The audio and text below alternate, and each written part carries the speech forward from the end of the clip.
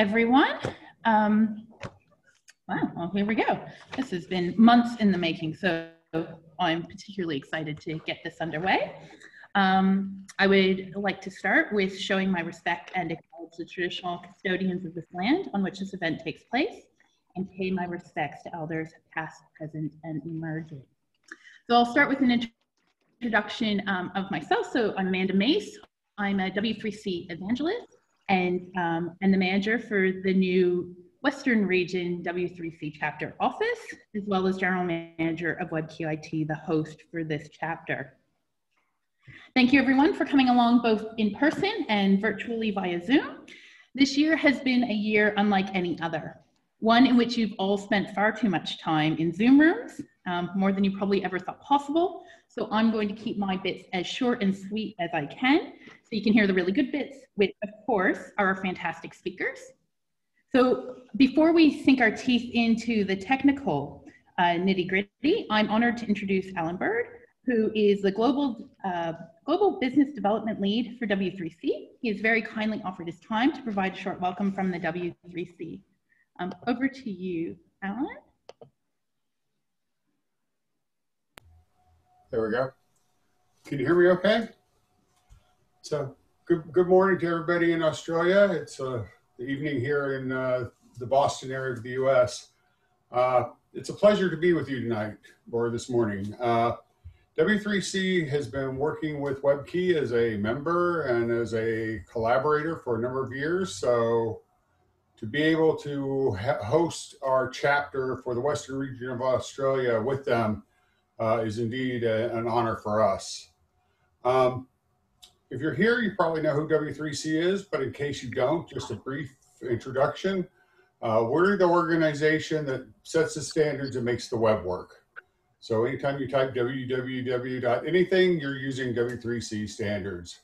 We're a member-based organization. We have about 440 members around the globe, but not enough from Australia. So that's why we formed a chapter. We need to have more diversity in the voices and the participation of people from around the globe. And I do that by putting a network of chapters in place. So in Australia, we have three. We have the Western region, we have the Eastern region, and we have the Capital region. But today we're really excited to be announcing the Western region. And thank you so much to Vivienne and Amanda for all the hard work they've done over the years and over the past couple of months to put this event together for you today. I am, as Amanda said, the Global Business Development Leader. So that means I'm responsible for recruiting members. And in the western part of Australia, that will be Amanda, is my local person there who has the title of evangelist. She works hand in glove with Karen Myers, who you'll hear from shortly. But we grow by participation. W3C has a lot of ways that you can participate as a member. You can be in any of the 45, 50 working groups and interest groups that we have. As many people as your company want to participate can participate. We have things that don't require membership, called business groups and community groups. Business groups tend to focus on use cases and requirements, and community groups tend to be for incubation. A couple of the exciting business groups we have going on right now one is around web advertising and how to allow privacy protecting web advertising to occur on the web. That's been going fairly strong. We have about 90 organizations involved in that, none from Australia. We need to fix that. One that we just launched is a merchant business group. I know there are a lot of merchants in Australia, and in fact, one of the chairs for the merchant business group is from Australia. She's from Coles. So again, another new area of work. So the web isn't just W3C is not just about the core infrastructure of the web. We talk about things that affect industries, and Karen will go into that in much more detail in her presentation. But it can be publishing, it can be payments, it can be transportation, it can be smart cities, another new area for us to start work on. It can be media and entertainment. Streaming media happens on the web because of the work our members did within W3C. So again, thank you for coming today. Thank you, Amanda, for inviting me. I felt it was a reasonable hour, and I would rather do this in person. I would love to do it in person. I would love to be there in person, but as you mentioned, COVID, I'm actually in my home office. I have been here since March the 10th. Those of you that know me know that I don't stay anywhere for 6 months in a row. So it's been trying. To have a trip to Western Australia would have been a plus at this point. But I wish I could have been there in person, but I can't. So I just want to send along my thanks, and hope you have a great event. Thanks, Amanda.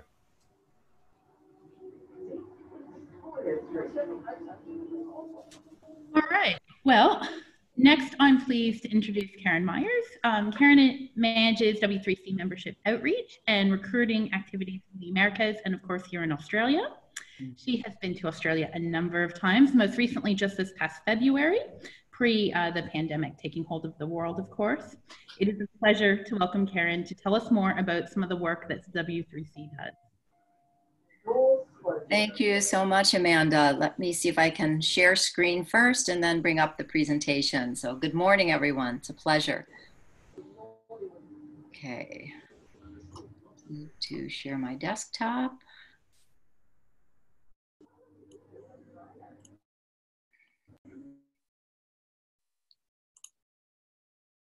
Is that showing for everyone? All right, thank you, Brian. I got your thumbs up. So let's begin. Whoops, why is this not moving? I guess I have to click it manually. So there, I would also like to give the acknowledgement, welcome to country, by acknowledging the traditional custodians of the land on which all of you are meeting today, and we're meeting virtually, and to pay my respects to elders past, present, and future. And I extend that respect to Aboriginal and Torres Strait Islander peoples here today. This is a photo Amanda took of me overlooking the beautiful Perth Harbor, as she said, back in February. So again, congratulations to our new chapter in Western Australia region, and to WebKey for hosting, and Edith Cowan for hosting in person for today's events.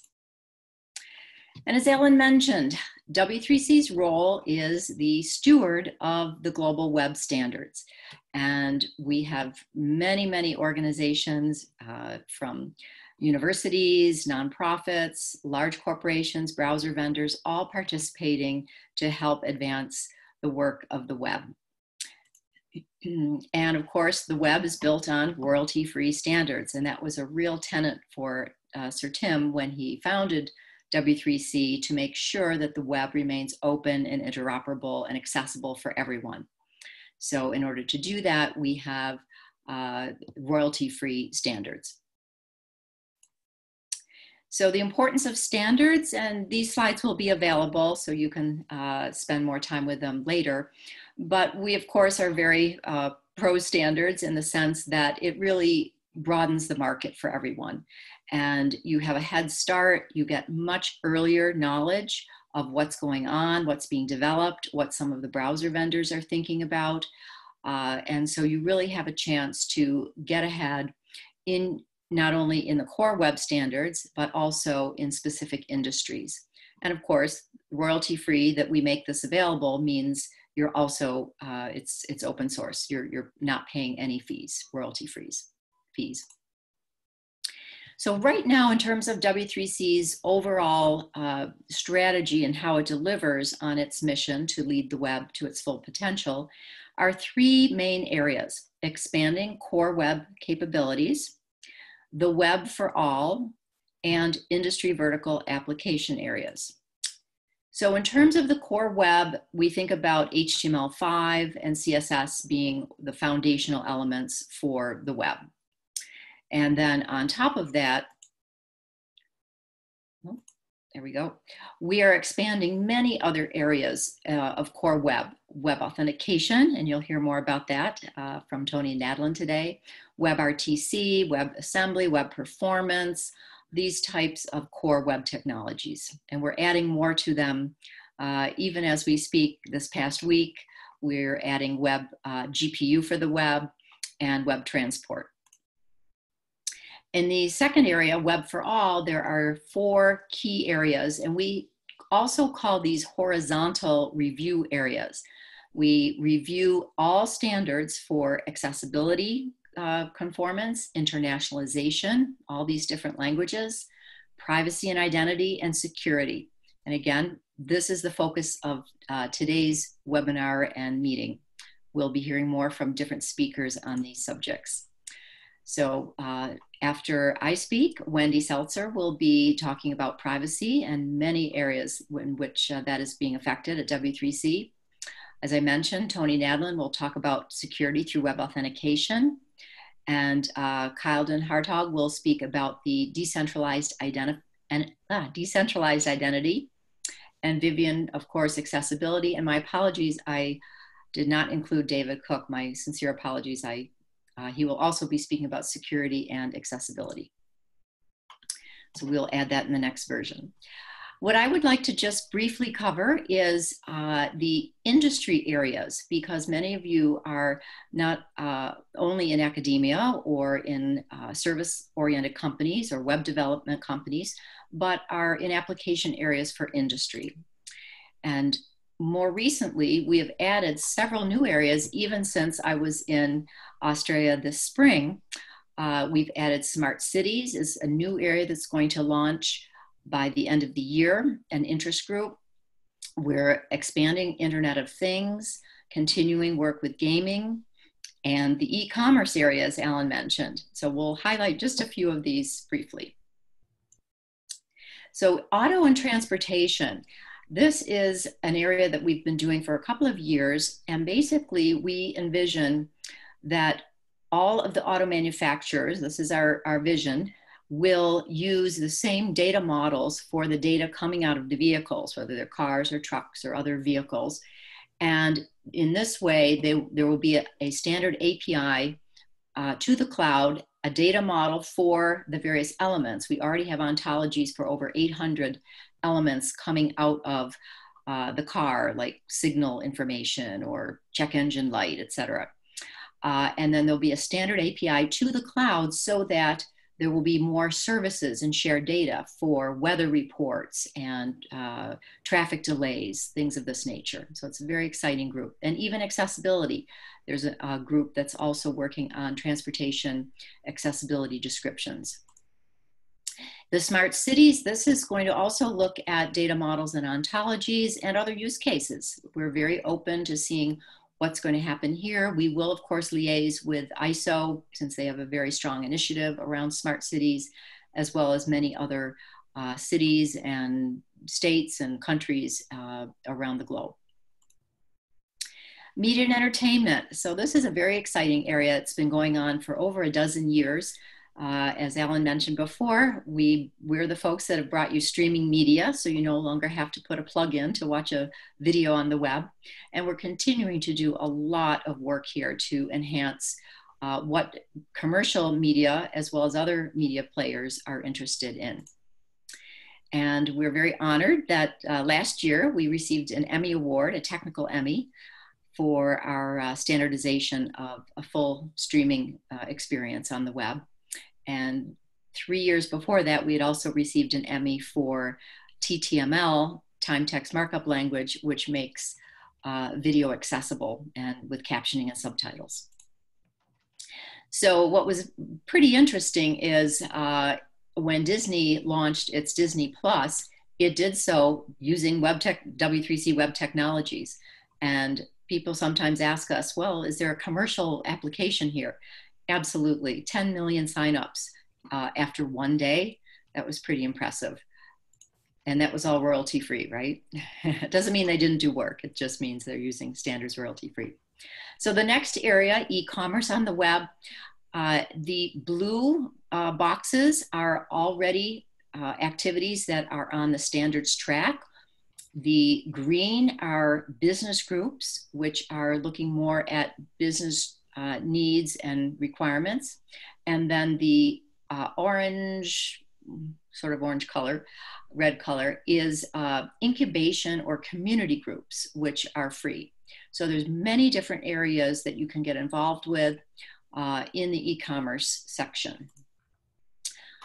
improving web advertising. I'm certain that Wendy will be bringing up this in greater detail because she is leading this group with many, many diverse folks from the browser vendors, ad tech, advertisers, brands, really interesting community that is looking to improve the web platform with really a new model, because Google announced that they are going to be discontinuing cookies in the next year, year and a half. And so there are going to be a lot of different changes that will be required. So it's a wonderful group. I encourage you to join that, and you'll hear more about that.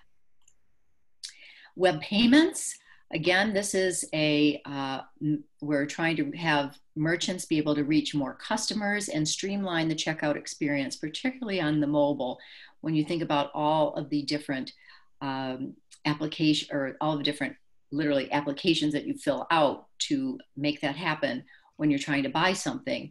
And there's a very high shopping cart abandonment rate as a result. And so this is one of the goals of this group, is to make web payment much more seamless on the web. And many people say to us, well, why not just go to the merchant's app? Well, customers are getting tired of apps because there's so many now to download, and many would just prefer to go right to the website where it's ubiquitous. So progressive web apps are a native-like experience. And so we are seeing a number of companies that are using progressive web apps because it takes up far less space and they're very efficient. For example, 0.4% the size of the iOS app for what Starbucks is using with their progressive web app for payment, and they're seeing great results. And of course, the new merchant business group that Ellen mentioned. And so what we heard is that for some companies, the technical work is maybe more than they would like to commit to, or they would really like to focus on integrating some of the web technologies into their businesses and better understanding them. And so this new forum will not be a technical forum.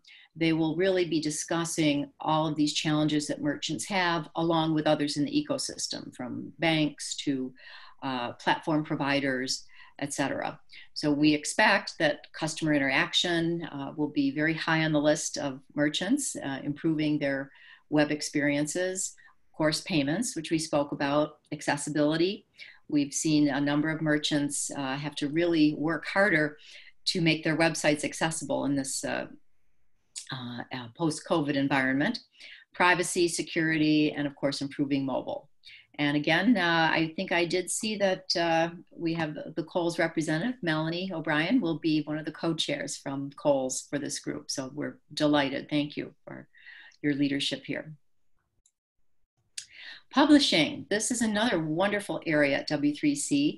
And we know there are many publishing independent publishers in Australia, as well as university publishers, and also companies are using web technologies like EPUB to publish content. And EPUB is a much more accessible format than other formats.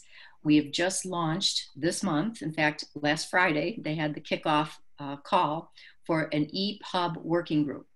Now, while EPUB was originated by the International Digital Publishing Forum, the EPUB, the forum merged with W3C a couple of years ago, and a community group has been working on specifications and has brought this forward now to be standardized. So we're very excited. And if you're interested in more about publishing, I have the link here for the webinar we held just in July, the end of July, which gives you an update on the working group, the business group, and the community group. So there's many ways to get involved in the publishing area.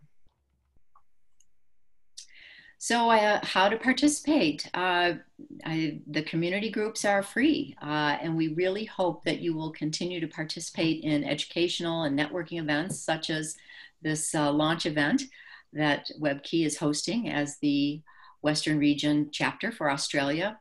And you can join public mailing lists. Those are free, and you can follow the various work and activities. Business groups do have a small fee, but you can join those or choose to step up and become members and have a seat at the global community table.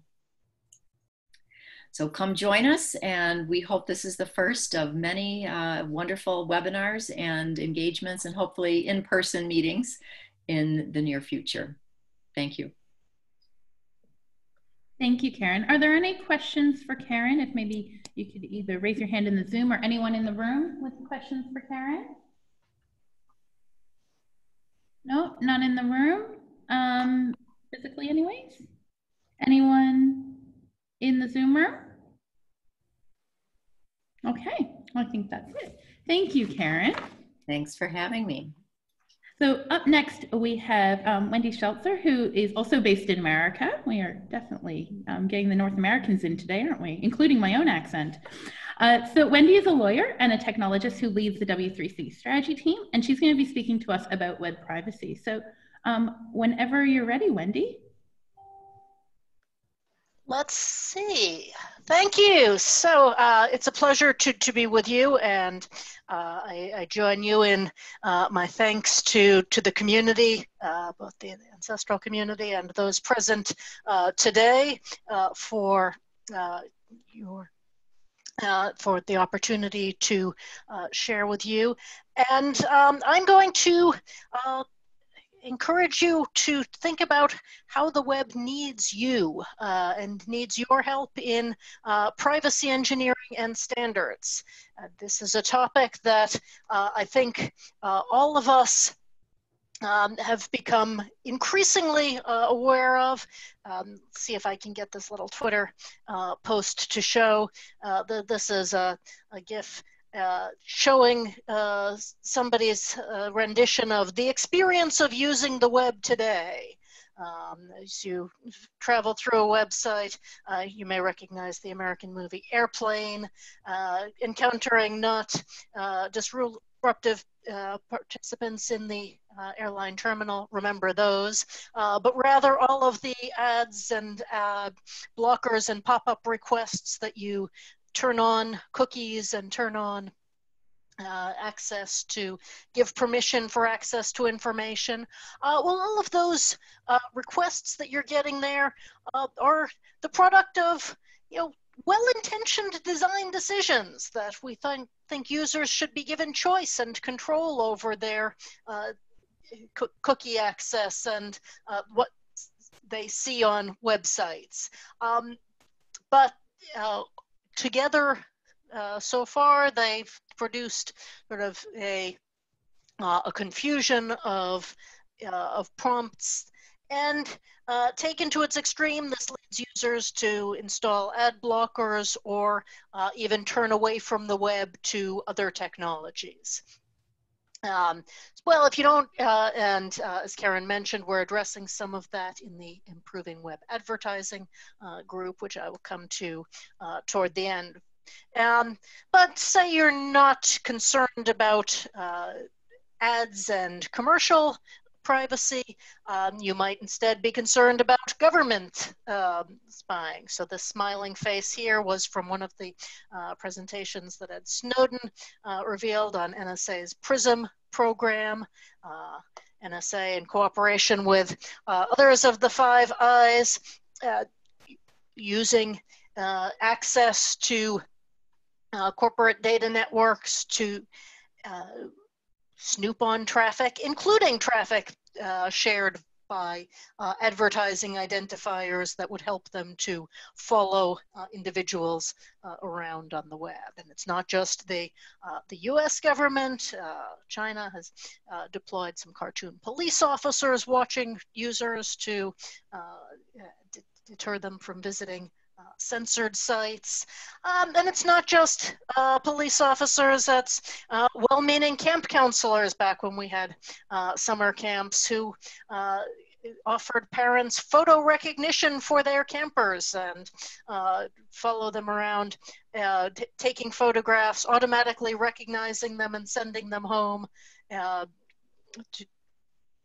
may seem all well and good for the happy smiling camper here, but what about facial recognition deployed in the hands of the state.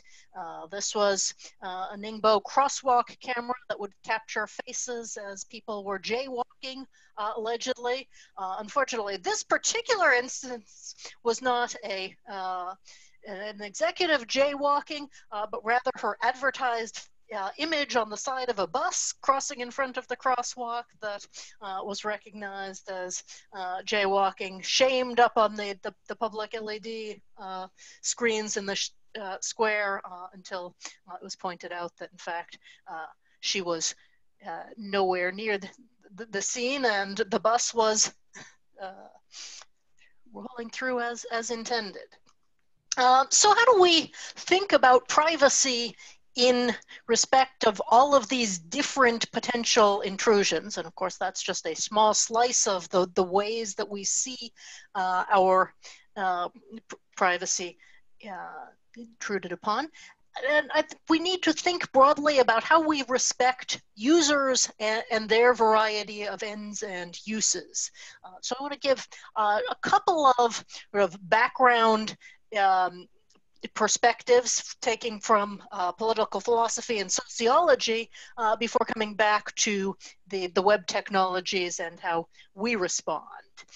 So among the thinking about how we deal with privacy, I think to Michael Walzer, whose spheres of justice suggests that justice depends on separation of power among social spheres. How much money you have shouldn't determine how much voice you have in a political election, or your ability to get an education, or your position in a religious community.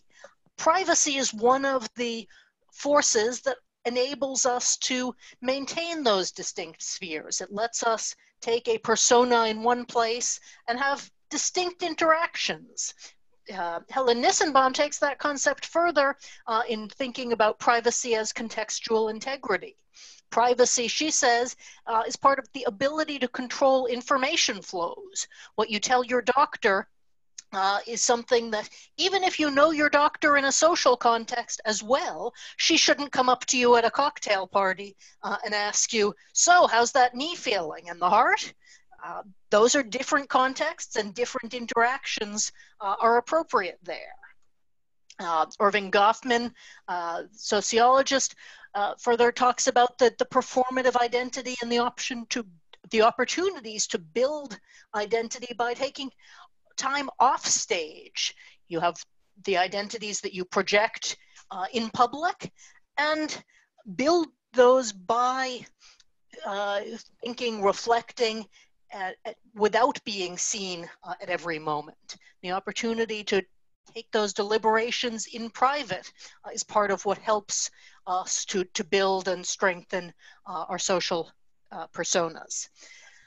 Privacy isn't always just about concealment, though. Zeynep Tufekci also notes that an important quality for protest and participants in social movements can be the ability to verify who they are and that they were there and present at the scene of an event that they're recording.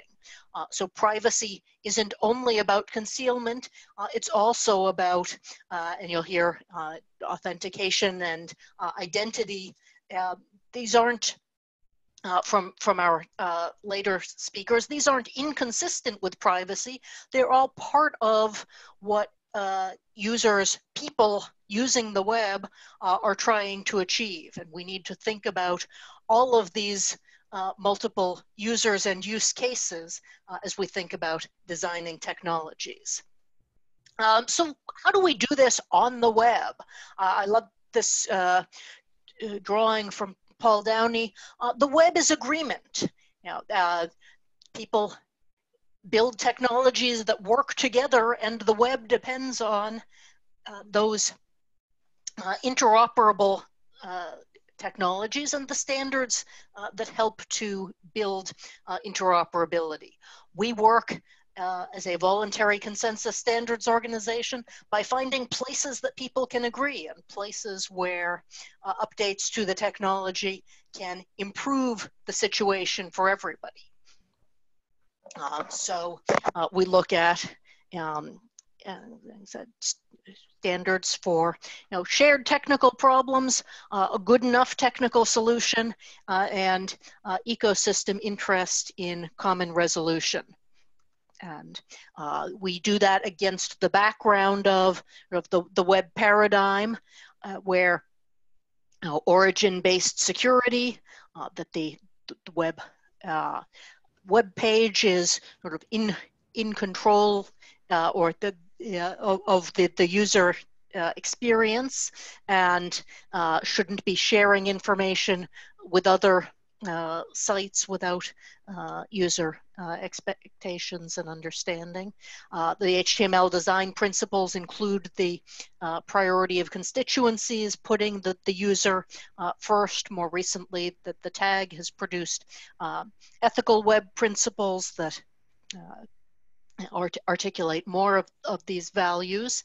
And the privacy interest group and the tag, the technical architecture group, have put together this security and privacy self-review questionnaire.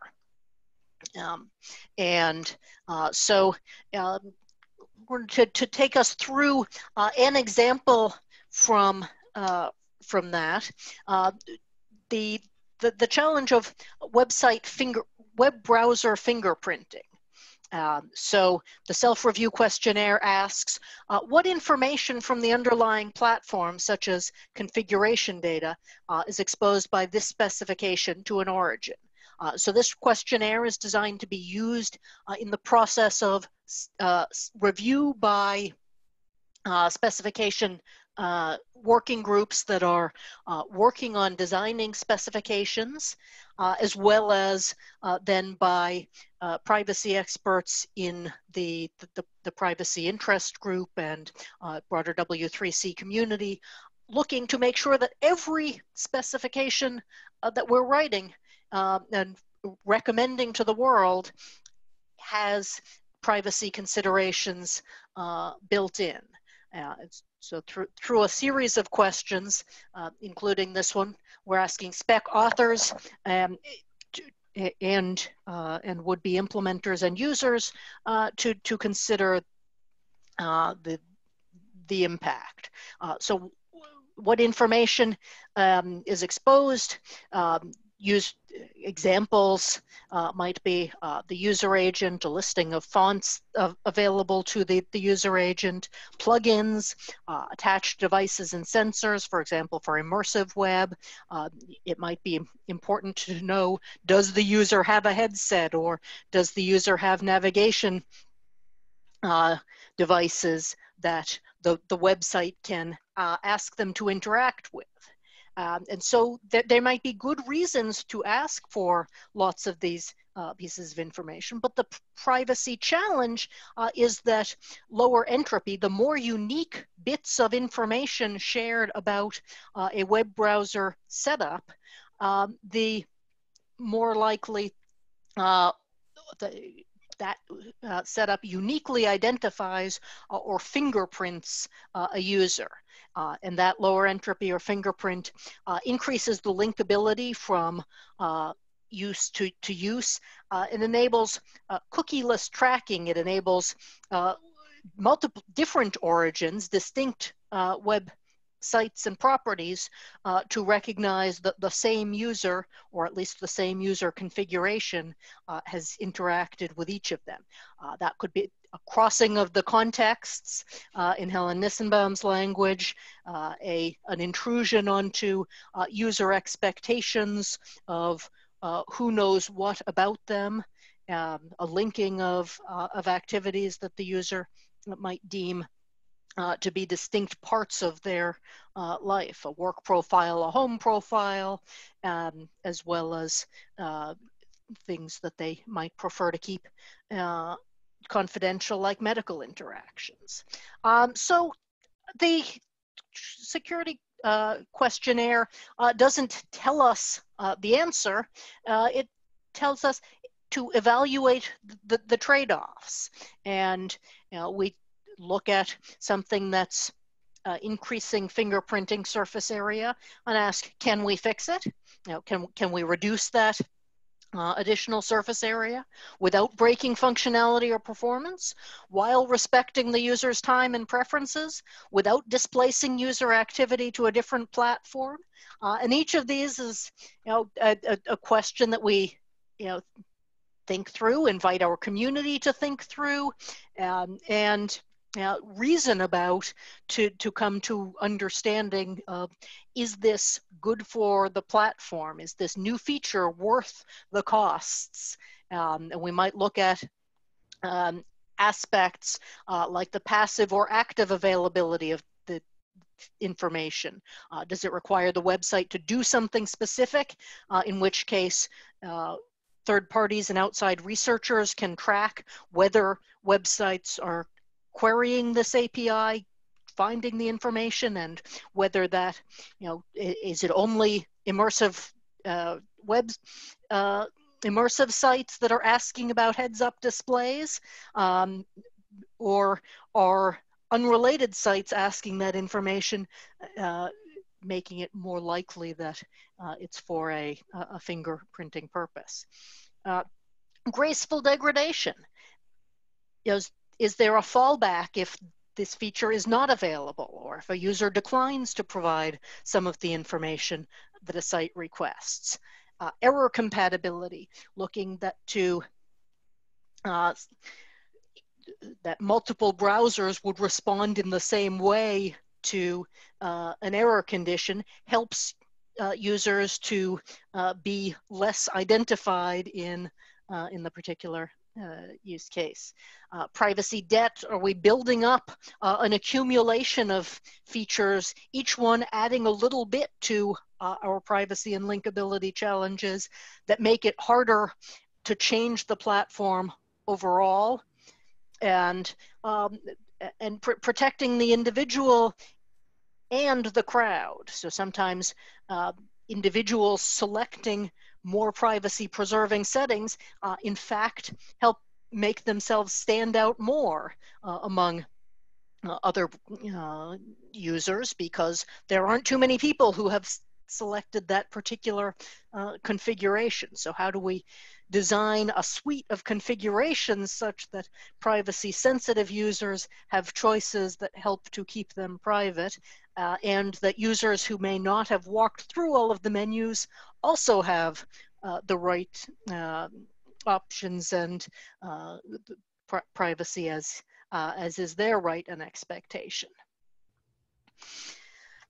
So that was really a very brief run through of some of the ways that we think about privacy at W3C. And I wanted to share a few links here at the end to places that these are being talked about.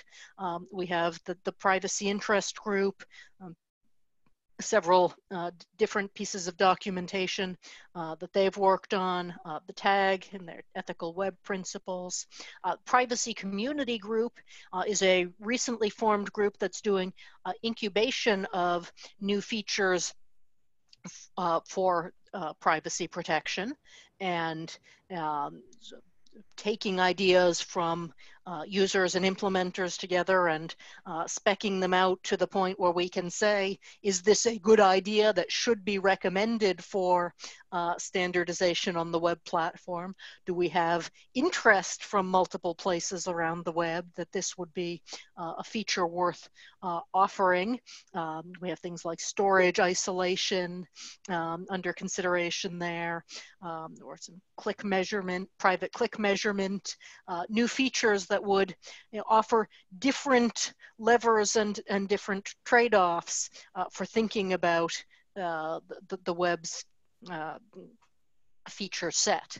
The Improving Web Advertising business group, as I mentioned, is looking at what can we do to improve the web as a platform that is both monetizable by publishers and authors, independents and companies sponsored, and private.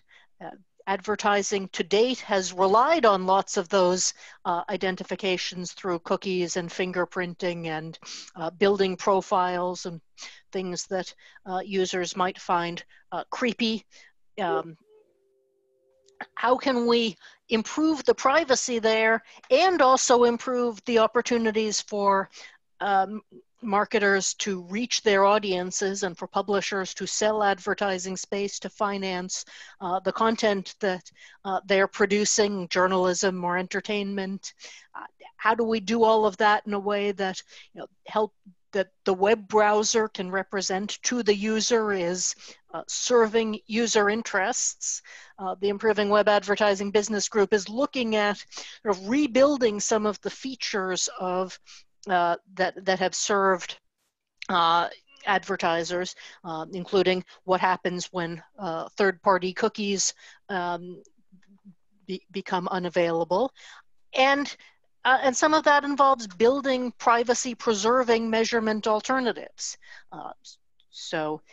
Building, for instance, a separation between the measurement of a click and its attribution to a conversion event, noticing that the user clicked on an ad and made a purchase on the website, using techniques like differential privacy to help report aggregate information to the advertisers without reporting on every individual who clicked the ad, preserving the contextual integrity for the users and preserving the monetization ability for the advertisers and publishers. And you'll hear from some of our other participants then about activity in web authentication. Tony Nadalin, who will be speaking to you, is one of the co-chairs of that group. And the WebAppSec, the Web Application Security Working Group, is our sort of umbrella group for a lot of the security techniques of the web platform. How does a browser keep sites isolated by, for example, protecting users against mixed content and managing the HTTPS upgrade path, so lots of the tools that web application developers use to ensure both the privacy and the security of their users are tools that are being built in WebAppSec. And so if any of those things interest you or any of the other things that I've said, I hope you'll join us in some of W3C's privacy work and hear are some of the different ways that you can get in touch with us and get in touch with me directly. Thank you. Thank you so much, Wendy. There's a lot of information in there. So I'm going to open up for questions. I'll start with the people physically in the room. Does anyone physically Yeah? Greg, so Greg, I may have to repeat it for people on Zoom. You don't have a microphone.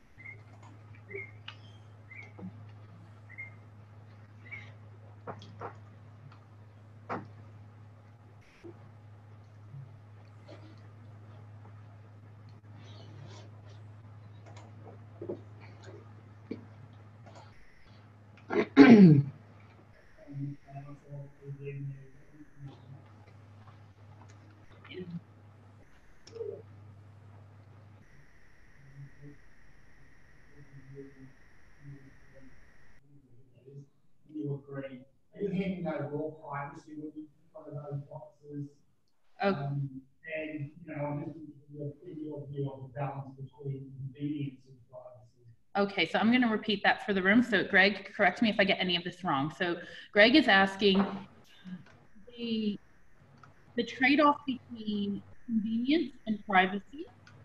So for example, download an application that allows you to tag photos of your friends, and then that information is out there.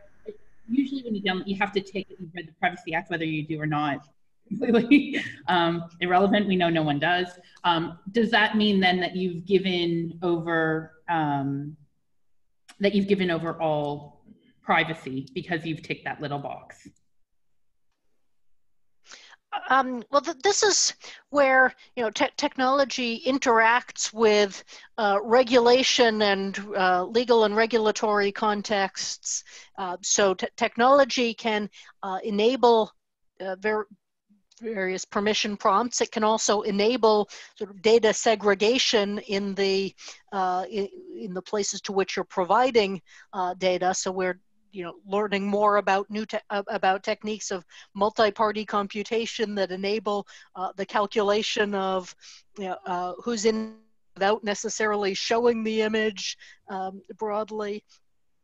So all of these are things with technology can enable us to improve privacy, and then often we require either market pressures, demand for privacy, asking companies to take those concerns into account, or regulatory enforcement that limits the uses or onward processing and sharing of data. Does that answer your question, Greg? Yeah. Yes, it does. Is there anyone in the Zoom room who has a question? Okay, I'm just going to follow that up, Wendy. I'm just wondering, from an accessibility point of view, we talk a lot about plain English, and I'm finding I have customers now who are looking for ways to provide privacy terms and conditions in a plain English way. Is that potentially a way forward to make sure people understand what they are giving up when they, what the trade-off is? I think that's a piece of it, helping, making the language understandable, and recognizing the cognitive burden that people are on when they're asked to make privacy decisions is both a matter of accessibility, but a matter of accessibility for everyone, because often these prompts come up when you as a user are trying to do something. You're trying to make a purchase or trying to find information. You're not trying to analyze all of the ways in which your information will be used based on that transaction. And so this pop-up is getting in your way. There's a great incentive just to click, okay, I agree, further, because you don't have much choice about it. If you want the product, if you want the information, you have to click. So there's good work to do both in explaining it further and in ensuring that the users have real choice about how to respond there, and for third parties to be watching and helping users to evaluate their options and reclaim that choice. Perfect. All right, thank you. Unless there are any other questions, thank you very much, Wendy.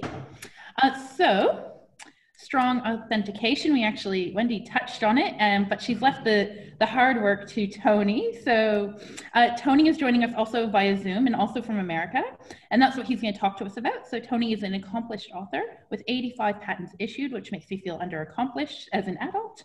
He is also considered a pioneer and thought leader with a career emphasis in security and the identity space. Tony, it's all yours. Take it away when you're ready.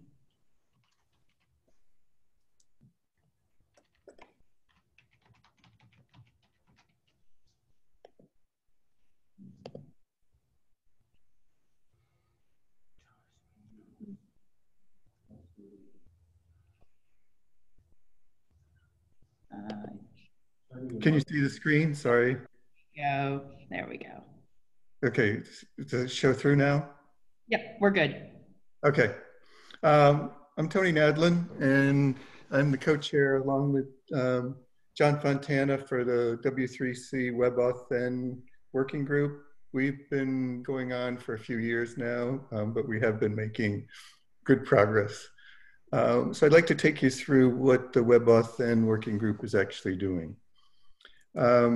So I'm going to skip this slide because we all know what the W3C does here. But why authentication is, the cybersecurity priority one is, poor authentication mechanisms have been exploited over the years. and attacked and stuff. And one of the major attacks that happens is the servers get attacked because the servers are where. We can only see you, so you just need, your screen isn't happening. How is that? Is that okay? Maybe I didn't do this right. No, that's not it. So I said presentation, share screen. Okay, is that it now? Oh, there we go. Yep. Okay. Now, okay. Sorry about that. Okay. Okay, we're good to go now. Okay. So basically, the servers wind up getting attacked because that's where the passwords wind up getting stored. And of course, you know, a lot of these merchant sites aren't the best security. You know, they don't have proper security people and stuff, and they tend to store the passwords unencrypted or just hashed, and you know, it's offline attacks, and you can wind up getting the passwords. And then what happens is the people that get passwords then look for user IDs and stuff on other systems, and usually people use the same passwords on multiple systems. And so you can see the train wreck happening here as far as accounts getting attacked. And let's face it, account attacks are very costly. And so a lot of the vendors, the large vendors that have bought into trying to get rid of passwords, such as Microsoft, Google, you know, Apple and stuff, have, you know, account theft costs them, you know, between $100 and $300 to wind up for each call they get on an account attack. So this adds up very quickly, and trying to get an account back is even more costly than just taking a $100 to $300 phone call over this. And so something has to be done as far as the passwords are concerned. So this effort got started, at least from my perspective, got started back in 2014, and it's now 2020. So it's been a 5-year, you know, a little bit over a 5-year journey for me to try to eliminate passwords. So today's passwords, you know, get reused, they get phished, and they get keylogged. You know, everybody's gotten keylogged at one point. You know, they click on a website and it loads stuff into the browser, and then they wind up getting all their passwords keylogged and sent back to whomever is doing the keylogging stuff.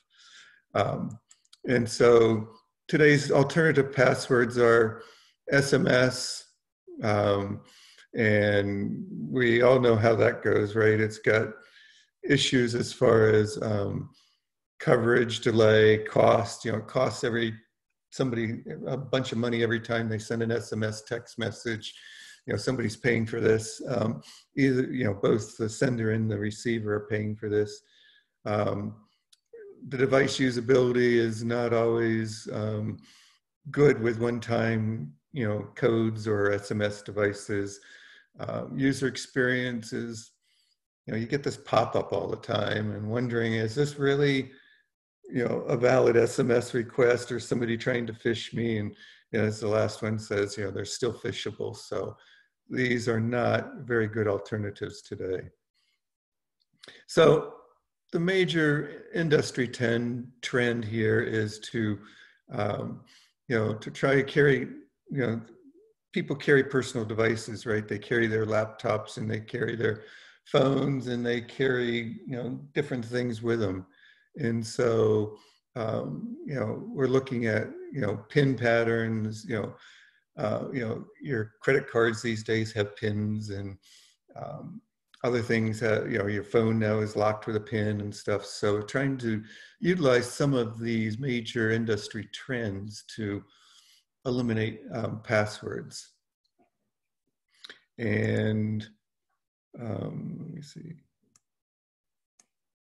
And is it showing in full screen, or is it in my notes section here? Not full screen, but we can see the slides. Oh, no, sorry. Is that better? That's screen, yeah. Oh, sorry about that. You should have, okay. Should have said something earlier. Okay, so So putting it together, so the trend is, we're heading towards this stronger local device authentication. Credit cards are moving towards this aspect, right? They've got, PIN protection these days, most of them do.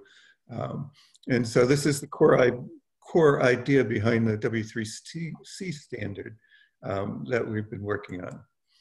And so the WebAuthn experience here is pretty easy, right? You get a transaction such as a logon, and you show a biometric. It could be a biometric, could be a PIN, and then you're done, right? So this is all in the passwordless experience. And so we have this notion of external authenticators or built-in authenticators. In most laptops today, there's either a TPM chip or a secure execution environment or something that's got some security behind it. And this is where the cryptography is actually done in, as far as the authentication is concerned. And some devices have biometrics, right? We have Face ID, we have Windows Hello, we have, Google has the same situation with a fingerprint. And so this is all hooked into the authentication. So the biometric is meant to be a way to unlock the authenticator. And so once you touch your biometric, the biometrics are done locally, so no biometric information goes over the wire. You're authenticated to your device locally.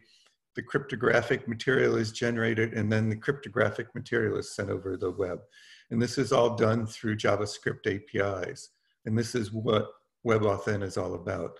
And so down below, you can see the also that we have a second factor experience. So if you're not, if you want to do a migration path and you're not sure that you really want to get rid of passwords, we do offer, as part of WebAuthn, is a second factor. So you can log on with your normal password, then you would insert your dongle or use your built-in authenticator, and you would go ahead and do your biometrics or press a button or presence button, and then you're done. So it gives you somewhat the same feeling as passwordless experience, except you're using your existing passwords to log on, but you need this second factor.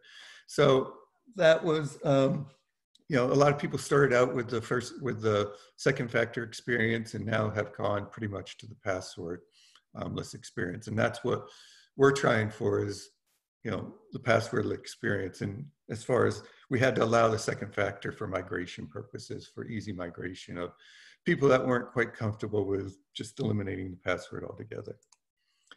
So what have we done so far? Did something, hold on. Oh, okay, sorry.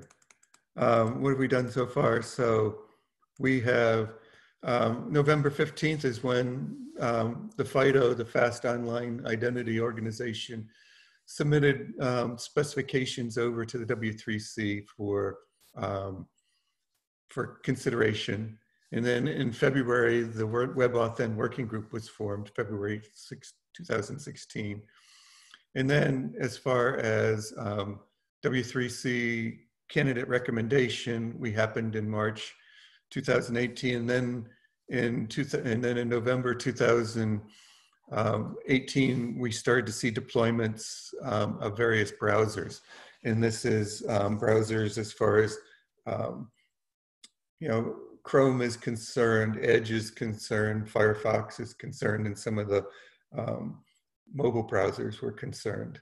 And our intent was to get all the browser platforms out there. And then in March 2019, we went to recommendations. So level 1 is a final specification. We are now working on level 2, which is a add-on, which is a follow-on to level 1, which helps us fix some of the bugs and add features that people saw missing. And we're well into level 2 right now. I do expect that we finish sometime this year. So as far as the privacy and security design here is, there's no third party in the protocol. So there's no middleman here that you're storing passwords with and things like that, right?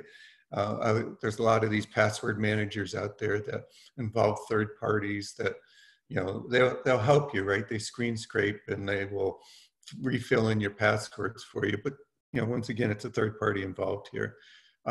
There's no secrets on the server side. So if the server side gets broken into, right, there's no secrets. This is all cryptographic. Your private key is actually, this is usually private public key technology, and the private key is stored on your authenticator, which is in your possession. So there's no secrets that ever leave the device itself.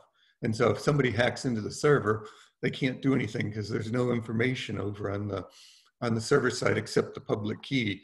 And everybody, you can have a public key, and there's been many attempts to hack at the public key side. So if there's ever biometric data that's used to unlock the authenticator, it stays on the device itself. This is not remote biometrics by any chance. So all the biometric matching and templates are stored on the device, what we call the authenticator themselves. There's no linkability between services. That is, you can't find out where you've been based upon using your authenticator, and there's no linkability between accounts as far as using your authenticator is concerned. So the summary of W3C today is, we have the final spec level approved. It's a standard. First browsers are shipping now. We have live deployments. We have great momentum going into 2020. We actually have all the browser vendors now behind us. Apple has been active in getting Safari out the door, and iOS also, as far as WebAuthn is concerned. So we're well into way of making great progress. And level 2, as I said, is under development. And so we expect that to be done by the end of the year, hopefully, if everything goes okay. So how it works is basically we have a registration, right? We have a site that you go to, right? Everybody goes to various websites, could be your bank, could be anything. And as part of this, they would click on, you would click on using WebAuthn as your authentication mechanism. And basically what happens is there is a protocol that goes back and forth for user. There's a JavaScript API that's contained in the link on the website, on the relying party's website. That JavaScript gets loaded down to your browser. That JavaScript is executed, and part of it is the JavaScript APIs that the WebAuthn community, our working group has defined.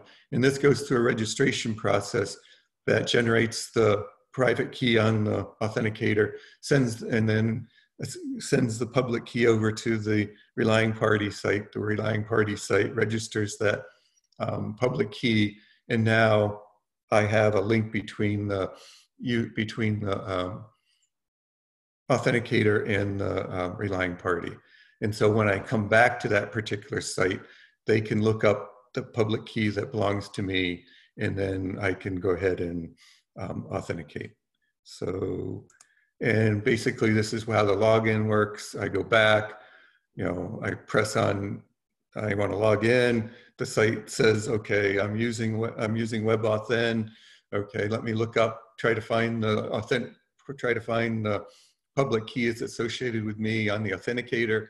I find it, I generate the challenge, and I send it back to the server for verification. And now I'm logged in. And so, this is an ongoing, every time you go back, it will look up that same public key that got registered with that website. And so when somebody breaks into the server site, all they get is that public key. They don't get any private key information. And so we decouple the local authentication modality from the authentication protocol itself. And so this is something that, you know, we go through, and we're not doing identity here. We're doing authentication. And so it's, when I do the registration, it's up to the website itself, the relying party, to actually do the identity verification and create an identity for that person. WebAuthn does not do that. WebAuthn is strictly an authentication protocol, and it's up to the relying party to do the linkage between that authentication that's actually happening to an identity which is in the registry of the relying party. And you know, this is part of what went on with FIDO as far as they were concerned, because FIDO is actually the organization that requested, you know, had started all this passwordless stuff, but they weren't a standards body, and they needed all the browser vendors to buy into this, right? They needed a built-in API. They needed a web platform for all the Android, iOS, Windows, etc. And the only way they could get that was through the W3C. And so this is why the partnership was formed. And what was missing from why FIDO could not do this themselves is they needed a client side, and they tried to distribute a client side application. And we all know how that works. And not all, you know, you have to write one to every platform. You have to, you have to be able to distribute those, and you know, it's just a total mess on how client side, applications work today. And so the easiest way to distribute this was through the browser and have this API built into the browser. And so how platform support helped us in here, accelerated adoptions. It allowed an RP to develop a very standard way to write the JavaScript and to deliver that JavaScript to the browsers and for the end user devices. And so this gave them a standard way, no matter what browser they were delivering it to, it is the same JavaScript, okay? You may see some differences in platforms of how they implemented the interfaces, but the JavaScript works ubiquitously across all these browsers that we have. So you can think, way back when TCP/IP was being developed back in the early PC days, and you had to get a stack, a TCP/IP stack, and God, everybody's TCP/IP stack was different. Win95 had a different one, and Mac OS had a different one, and it was just not a good thing. So this is why we chose the, W3C is the perfect place to do this work. So what's going on in W3C? So we've, finished the first version. We do platform tests, as far as interoperability is concerned. We don't certify or anything. That's over in the FIDO land to certify whether you meet FIDO's goals or not, but we do the web API here, and hence the liaison that W3C now has with the FIDO organization. So that's, in a nutshell, that's what WebAuthn is about. So I'm open to, if you have time for any questions or anything, so let me know. That's fantastic, Tony. Thank you so much. Again, I'm going to start in the room. Is there anyone in the room with any questions for Tony? No? So Amanda, is it available? Is it standard? But how far has it got with progressing? So Simon here in the room is wondering how far it's gone in progressing, and is it now the standard? Yes, it's now a standard, and it's implemented. It's in all the platforms. So Windows has it, and it's built into Windows Hello. Google has it. It's built into Android, and it's built into Chrome, and it's built into Edge on Windows platform, and it's built into iOS, and it's built into Safari. So it's on all the major platforms, plus the mobile browsers have now picked it up and have started to implement it. As I believe, mobile platforms like Samsung and therefore have their own mobile browsers. And there's like the Brave browser, and there's some other browsers that are, you know, not from the major vendors, but still well used out in the industry. And so they've also implemented the WebAuthn. So I would say this is one of the very good success stories to try to get strong authentication out in the industry. All right, there's a question in the chat that says, how does WebAuth work in enterprise authentication, like is our ID? And how do we link to authorization and request claims? So that's part that we haven't done in WebAuthn, because WebAuthn is strictly authentication protocol so far. And so as far as enterprise is concerned, there are things that we are working on for what we would call enterprise attestation. And so an attestation is a hardware, in this particular case, is a hardware statement about the device, about the authenticator that you're using. And so we have the notion here that enterprises could deliver you an attestation as part of rolling out your authenticator in the enterprise, very much like they do MDM management of your devices in the enterprise. They can also manage your authenticator.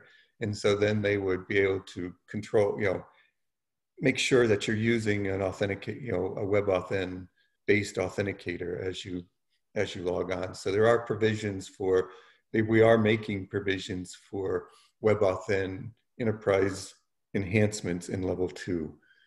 As far as level 1 is concerned, we didn't handle the enterprise situation fully. We needed to get something out the door and get all the vendors bought into it. And doing all that stuff in the first level is always the hardest part. So, you know, we postponed that to level 2 and now we're making progress, and people have all bought into the usage of WebAuthn and trying to make it better. Fantastic. Any other questions?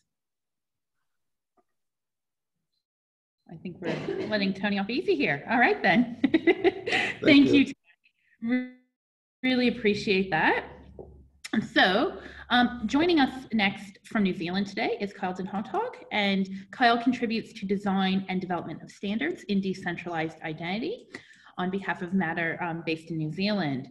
So Kyle, the floor is yours when you're ready.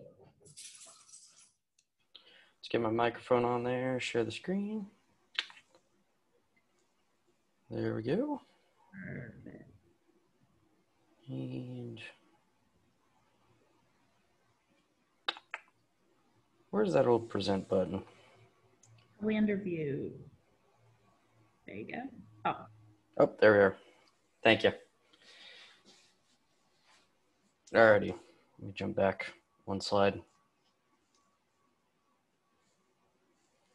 Ah, I gotta love the internet. There we go.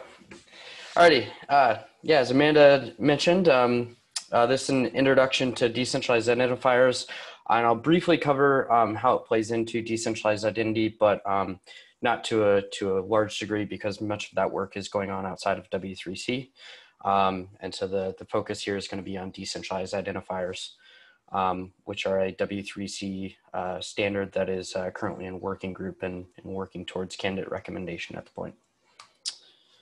So kind of to explain a little bit about this, first off, this presentation I borrowed from Marcus Sabadello and Drummond Reed, who are W3C editors of the DID core specification.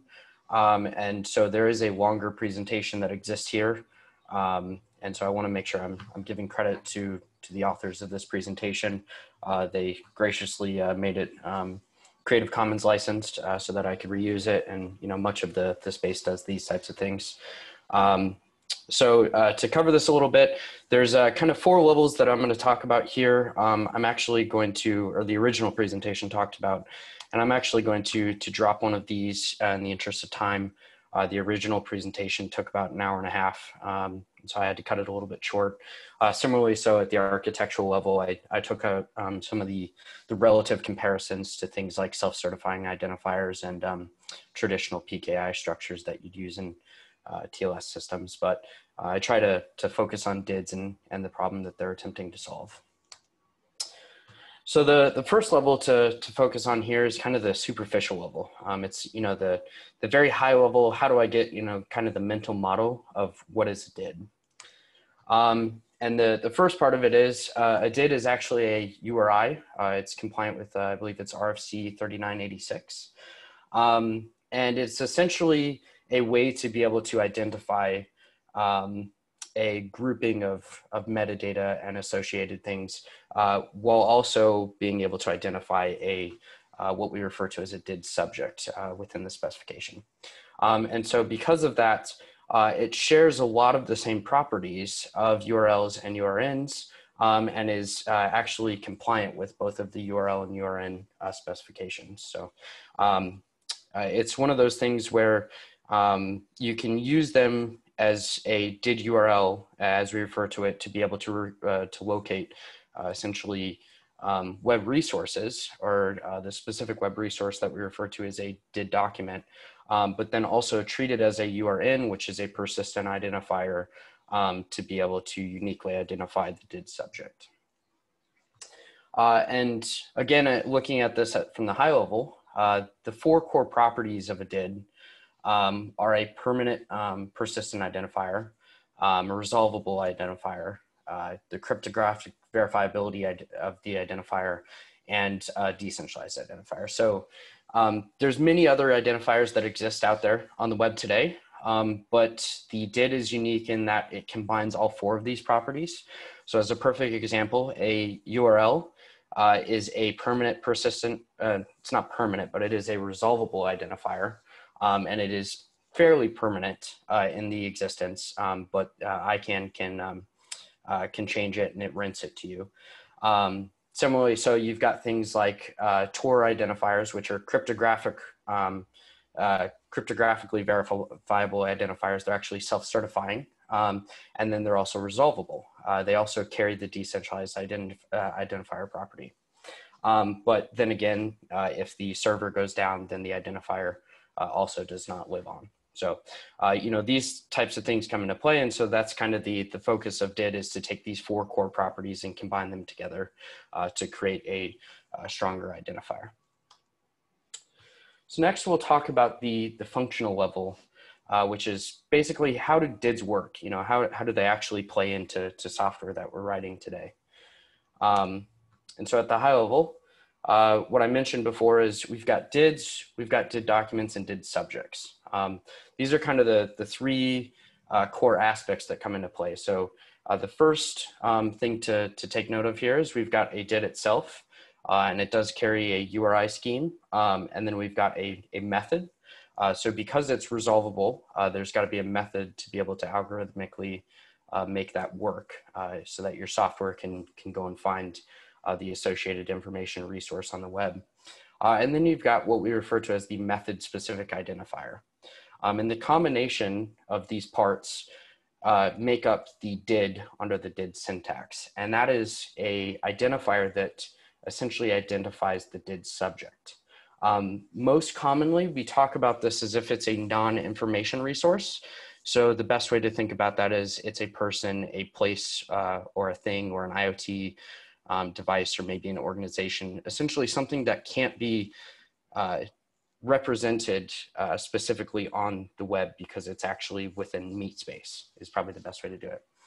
And similarly, so that identifier resolves to the DID document, and that DID document contains metadata and is an information resource that is essentially describing the DID subject, or how to communicate with the DID subject in an authenticated fashion. So in this light example here, we actually see that there's an authentication block within this JSON object here, and that would contain something like a public key. And I've gotten a more complete example in the next slides. Service endpoints are another way that you can use them to be able to communicate with it. So like I said, a typical DID document contains, one or more public keys, or other verification methods is the language we use. So while public keys are the most common, there is other ways that you can verify people cryptographically. And that's kind of the idea behind this, is that I can use that cryptographic control to be able to control the identifier. And that's what those metadata exist for. Similarly, so you can have service endpoints for the interaction with the DID subject. So as a perfect example, say I wanted to be able to interact with a peer directly through their device. I want a way to know how to communicate with that device that is communicating, or that they use and live on. And so because of that, I want to be able to know how I can communicate with them. There's other pieces of additional metadata that exist as well, such as timestamps, digital signatures, and cryptographic proofs. We won't go into too much detail about them, but the idea is that much of this metadata exists to be able to prove cryptographic authority and to be able to build additional delegation and authorization and authentication mechanisms on top of the DID. So at the low level, or the way to think about a DID is it's essentially a slightly higher than a cryptographic key, but it still sits at a lower level of the stack in terms of trying to move the plumbing and move the data around to get things going. So like I said, this is an example of a DID document. You'll notice here that there's a public key, and we'll go into more detail about kind of how this is valuable in terms of public key and being able to basically decouple the identifier from the public key itself to be able to do things like key rotation and things of that nature. Similarly, so we've got the service endpoint here. So this example is presenting the idea of if I wanted to explain or exchange a verifiable credential, maybe I wanted to issue a verifiable credential to this DID subject, or I wanted to get proof from them, I could contact them using this HTTP URL. And so verifiable credentials are another specification that are commonly used throughout the decentralized identity space. It is a W3C recommendation at this point, and it is it has also chartered a maintenance working group for people who are using that software, or using that specification to build software, I should say. So like I mentioned, there is essentially DID methods. And so what this means is it's easiest to think about it similar to DNS, but it's not DNS. And the reason for that is DNS is focused more on a protocol layer, whereas what the DID methods are focused on is kind of like an abstract functionality in order to dereference or to resolve an identifier into that DID document, or a piece of information within that DID document itself. And so in some cases, such as this V1 method, what you'll see is that you can actually just get that DID document back directly. Similarly, so if you're dealing with traditional web architecture, I can just go to a web server and get that DID document and treat it just as a resource that I'm used to dealing with in building other HTTP based systems. On the other hand, there's other basically methods that combine many different transactions over a common lineage of time. And it takes all of those transactions and builds a DID document in total. And so because of this, we see that there's many different ways to be able to build these DID documents. And this is where this idea of a method comes into play. There are basically different methods to be able to resolve or dereference a DID into a DID document. And so, like I mentioned, the idea of DID resolution, or basically being able to resolve, that's where DID resolution comes into play. And so one of the examples that comes about with this is the idea that I may want to have an identifier, such as an issuer for a verifiable credential, and I want to be able to resolve the public key that was actually used to sign this verifiable credential. So because that identifier itself is not a public key, it doesn't fit very well into a actual verification API for something like a cryptographic digital signature verification algorithm. And so this is where the identifier can help you to be able to resolve that metadata so that you can actually verify this object. Again, talking about the hows a little bit and covering kind of the key unique features. So we've got DIDs themselves, which are the actual identifier. And this identifier is basically the grouping of metadata associated with it that also identifies the DID subject. But then when we're talking about the information resource, which is the DID document, I may want to refer to one specific aspect of that. So say, for example, I want to go and get just the public key. I actually have what's referred to as a DID URL, which is the combination of the DID plus this fragment identifier to be able to create the DID URL and uniquely identify that key so I can use it in certain scenarios. And so this is some other examples of how you can use DID URLs that go along with this to be able to derive resources that are associated with the DID subject and basically other metadata related to them. So the next level is the architectural level of why DIDs actually work. So, you know, we've basically seen many other PKI systems. We've seen other identifiers before. So, you know, what is the actual kind of problem that they're going to solve? So that's what I'm going to cover first here in terms of the architectural aspects of it. So the problem itself actually lies in the very nature of how public and private keys work. And so the nature of them is you kind of have a PKI trust triangle is how Drummond Reed refers to this. And so the idea behind this is that the controller has a private key that allows them to exert control over the public key or essentially any other data that can be verified by the public key. And then that public key gets published. And in the nature of this, the private key needs to remain private. I mean, by the name of it, that seems pretty clear. And then the public key gets published.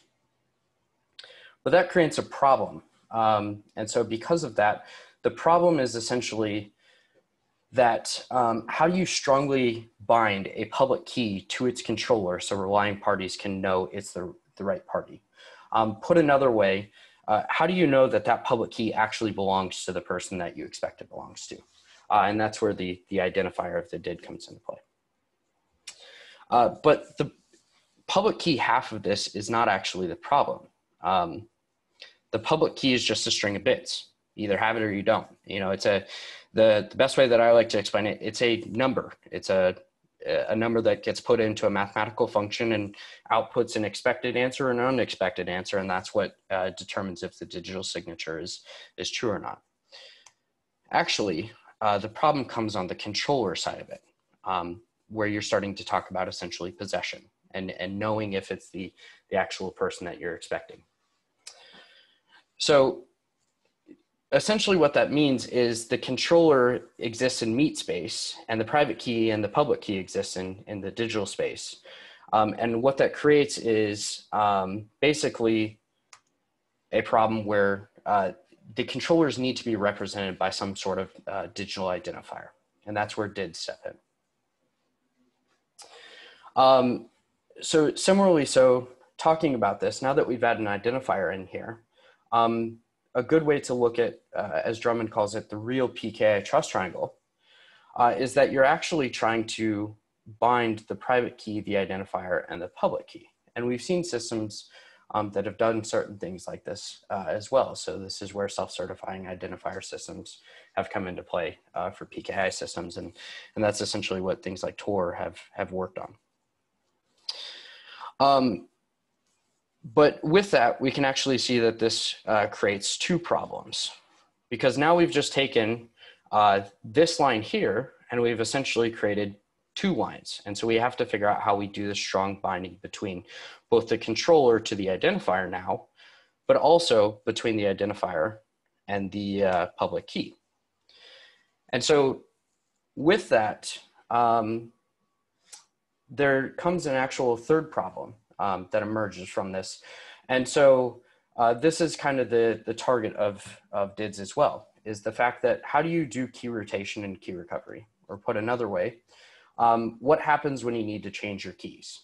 This is very common within cryptographic systems, either via compromisation or because it's just good practice and good hygiene that you should be changing your keys. Well, if your public key is your identifier itself, then how do you change that public key without also changing who you're talking about and being able to link those two together? So like I said, this is where the DID steps in. So DIDs and DID documents can solve the controller identifier binding problem using what's called a self-certifying identifier. I realize I actually just dropped the slide for this, so I'm going to jump back here to explain kind of what that is. So the self-certifying identifier is essentially an identifier that uniquely binds this public key to the identifier by essentially deriving the identifier from the public key. And I'll step into it in a second about how that actually helps to solve the key rotation problem. But think of it essentially as the public key is the identifier for the first state. But if the public key is the only thing that you have that exists, that's still going to create the problems. And this is where using both the identifier and the DID document to be able to resolve these things allow you to handle the key rotation. So jumping forward to where we were. Secondly, it solves the problem of binding the identifier to the controller because only the controller can prove control of that identifier. Essentially, just as you can prove control over a public key today, you'd use a digital signature with the private key to be able to prove control over the identifier because the identifier is strongly bound to that public key. And so to do that, the DID controller generates the original public and private key pair and the DID, and they publish both that DID and the public key. And so this is where we're seeing that public key is generated, or that DID is generated from the public key. And then both of these are published together in essentially what is the DID document. And that's what we'll see next on the slide. So the DID document is essentially both the identifier and the public key itself that exists in that DID document. And those are both published together. Now, when the DID controller rotates the key, it publishes a new DID document and signs it with the original private key. So essentially, it's taken the first private key, and it's decided it wants to add another private key. It's essentially just published that new public key, but it signed it with the previous private key. And that's how you can essentially create a chain of trust very similar to what you've seen in certificate authority systems, but it allows you to track backwards to the original self-certifying identifier. And so essentially each document essentially serves as a digital certificate for the new public key. But you don't need any certificate authority or trusted third party to be able to actually identify that identifier, because the self-certifying identifier of the initial state of that DID allows you to know that the DID itself started as owned by the controller. Similarly, so there's some additional benefits of the DIDs. So one of the major benefits is that a DID document provides a simple and standard way to discover how to interact with the DID subject. And so this is where I was talking about the service endpoint. And this is where you kind of move into the area of the decentralized identity aspect of it, is because if I have a way to authenticate the DID subject and I have a way to communicate with them, then this sets up basically a nature to be able to run protocols over the top to have two DID subjects communicate with each other with strong identification of it. But again, like I said, we're not going to really go into much detail of that. So with that, that's pretty much the presentation. Like I said, the original presentation and the better details and also I'll admit the better presentation pizzazz that comes with it can be found on ssimeetup.org. That's most easily found just by typing in SSI Meetup 46. It's the 46th webinar for them. And that was originally created by Drummond Reed and Marcus Sabadello, who are the W3C DID core specification editors, as well as here's the link to the DID core specification. So with that, does anybody have any questions? Fabulous, Kyle. Is there anyone in the room with any questions for Kyle? No?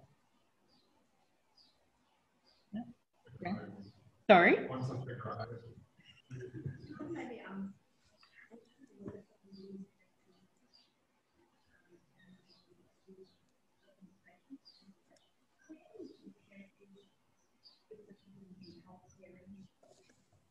I know exactly where you're going. That I do. All right. So we've got a question here. We're going to type it in the room as well. So the question for you, Kyle, is: are there any use case scenarios where for the documentation in the healthcare sector? So there is a use case document that we're working on within the space, and I know there are people who are directly working on healthcare. So I've actually seen some of the people at Microsoft Health, I believe, who've been working on this. I've also seen pilot projects that have been coming out of the UK and the NHS to basically uniquely identify doctors using DIDs and verifiable credentials to be able to exchange those DIDs and the information. And so essentially what they're trying to do is they're trying to address the scenario of how do I know when a doctor shows up at a hospital, how do I know that the doctor actually carries the credentials of being a doctor, and how can we speed up the process of handling those interactions to be able to get the doctor working with patients faster rather than focusing on proving their credentials using paper. Okay. All right, any more? No, anyone in the room? All right, so there's another question from the room that says, is the DID standard supported in the browsers, and where are the DID documents stored and published? DID standards supported in the browsers. That one is probably going to be a little bit harder to answer. I have not seen any browsers that are actually looking to adopt it at this point. What it's been, though, is that it's actually a data model that exists. So as a perfect example, I've heard, and Tony may actually be able to provide a little bit of clarification on this, that people are interested in using DIDs with WebAuthn in order to handle the key rotation aspect that comes into play with WebAuthn to be able to uniquely identify those things. So in terms of like browser support, that's where I could see that DIDs would come into play. I've also seen that there's been some emerging standards called Credential Handler API, which relies upon DIDs in order to do that. But because of the way the URIs are working, you're not going to be able to just like type a DID into the URL bar and be able to resolve back the DID document or anything like that. I see the second question that comes with this, or where DID documents stored and published. So this one is actually a very interesting aspect. The DID documents can both be stored on, most commonly, what we've seen is DID on blockchains. And so the reason for that is because of the immutable nature of the blockchain to be able to track the lineage of the keys and the key rotation over time. But similarly, so we've seen DIDs exist just on a web server, and that's using the DID web method. Additionally, there's something called the DID peer method that exists in such a way where the DID document is actually stored by the relying party, and each party stores the other party's DID document. Another question here from Karen is, who is implementing DIDs today? Yeah, there are many people that are working on this. Probably the easiest way to figure this out is to take a look at the DID spec registries. So we can see there's many different methods that are associated with this. There's been a lot of work that's gone on at the Decentralized Identity Foundation and Hyperledger in many different areas to be able to implement these DIDs. So let me jump in here real quick, and that might be in the way. So let me move that. So what we see in terms of implementation for different DID methods, these are all people who have basically defined a DID method to be able to implement these types of things and who are using a DID method. So as an you know, as an example, we've seen that Microsoft has been working on building side tree support to be able to anchor DIDs into Bitcoin using a layer 2 support system. Matter has existed to be able to leverage kind of the decentralized identity space. There's a few people who are building things on top of Hyperledger Fabric. We've seen that, you know, Workday has spent some time doing these types of things as well. So we've gotten a lot of interest from kind of the blockchain space, but we've also seen interest from other large technology organizations as well, who are looking to implement these types of things. So there's a large list of people who are looking to implement them in many different ways. All right, so we have another question. How can it be called a DID URL when it does not conform to URL, RFC 1738? So we've had to debate this one a few times within the working group. My understanding is that it's compliant with the what working group's definition of a URL rather than the RFC 1738 definition. And probably the best way to be able to understand that a little bit better is to look at the issue that we used to discuss that to get kind of all the official details. So let me see if I can find it here. We've had many different people kind of weigh in on this topic to be able to figure out the justification. And as a working group, this was kind of the consensus that we came to in support with the W3C advisor, which is Ivan Herman. That doesn't look like the right one. There was more discussion on this topic than that. I'm not sure I'm going to be able to find that, but if you'd like, I can directly link you to that in the chat as we get going on to the next one. Fantastic. Thank you. Are there any other questions? Okay. Thanks, Kyle. So we're going to have a speaker right here in the room. How good is that, guys, for the people in the room? So like all of our speakers, David Cook has more achievements than I could possibly list in an intro. So I can tell you that he's a lecturer at ECU, who are a wonderful host today, and a researcher. David is particularly interested in the intersection between security and accessibility, and that's what he's going to be talking about this morning. So I'm going to change seats and bring up his PowerPoint, and we're going to share our screen now. Theoretically, we will anyways. Oh, thanks, Kyle.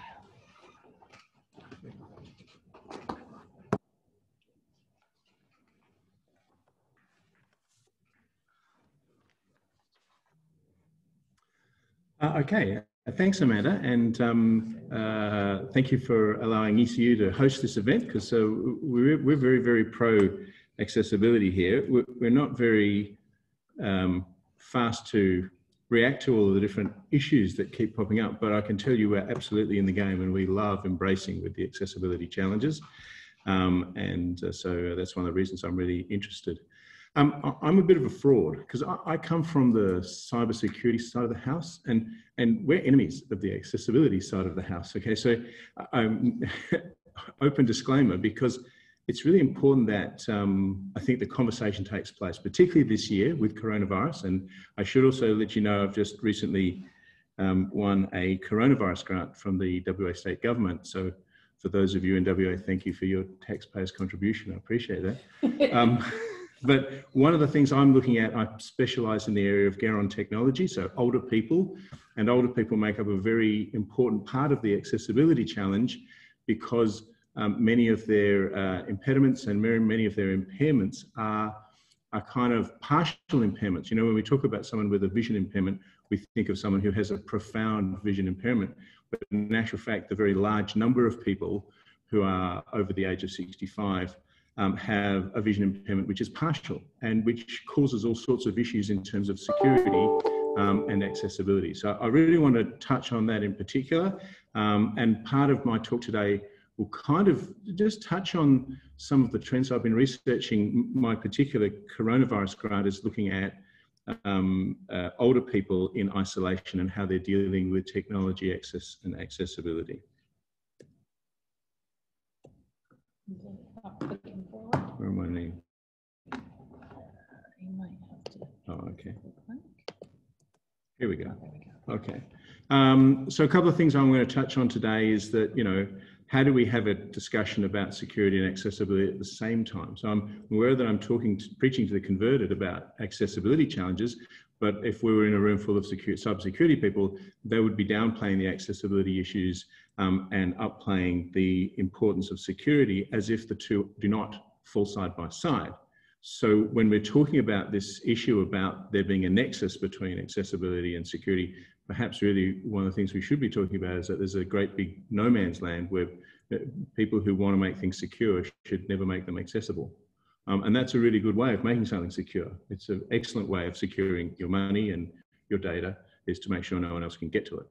So right off the bat, that's the cybersecurity perspective, and you may not want it or like it. I'm just telling you it's there. And if we had armies lined up, there are more people involved in cybersecurity than there are in accessibility. That's just the unfortunate facts. You don't shoot the messenger. That's the fact of where we're at. So I want to touch on some really interesting things about really simple stuff that I'm seeing in some of the trend data I'm capturing right now in Western Australia with older people in relation to passwords, capture, unintended consequences, the need for multi-factor authentication, the wider issues about protecting critical infrastructure, and then just touching on some medical and financial data.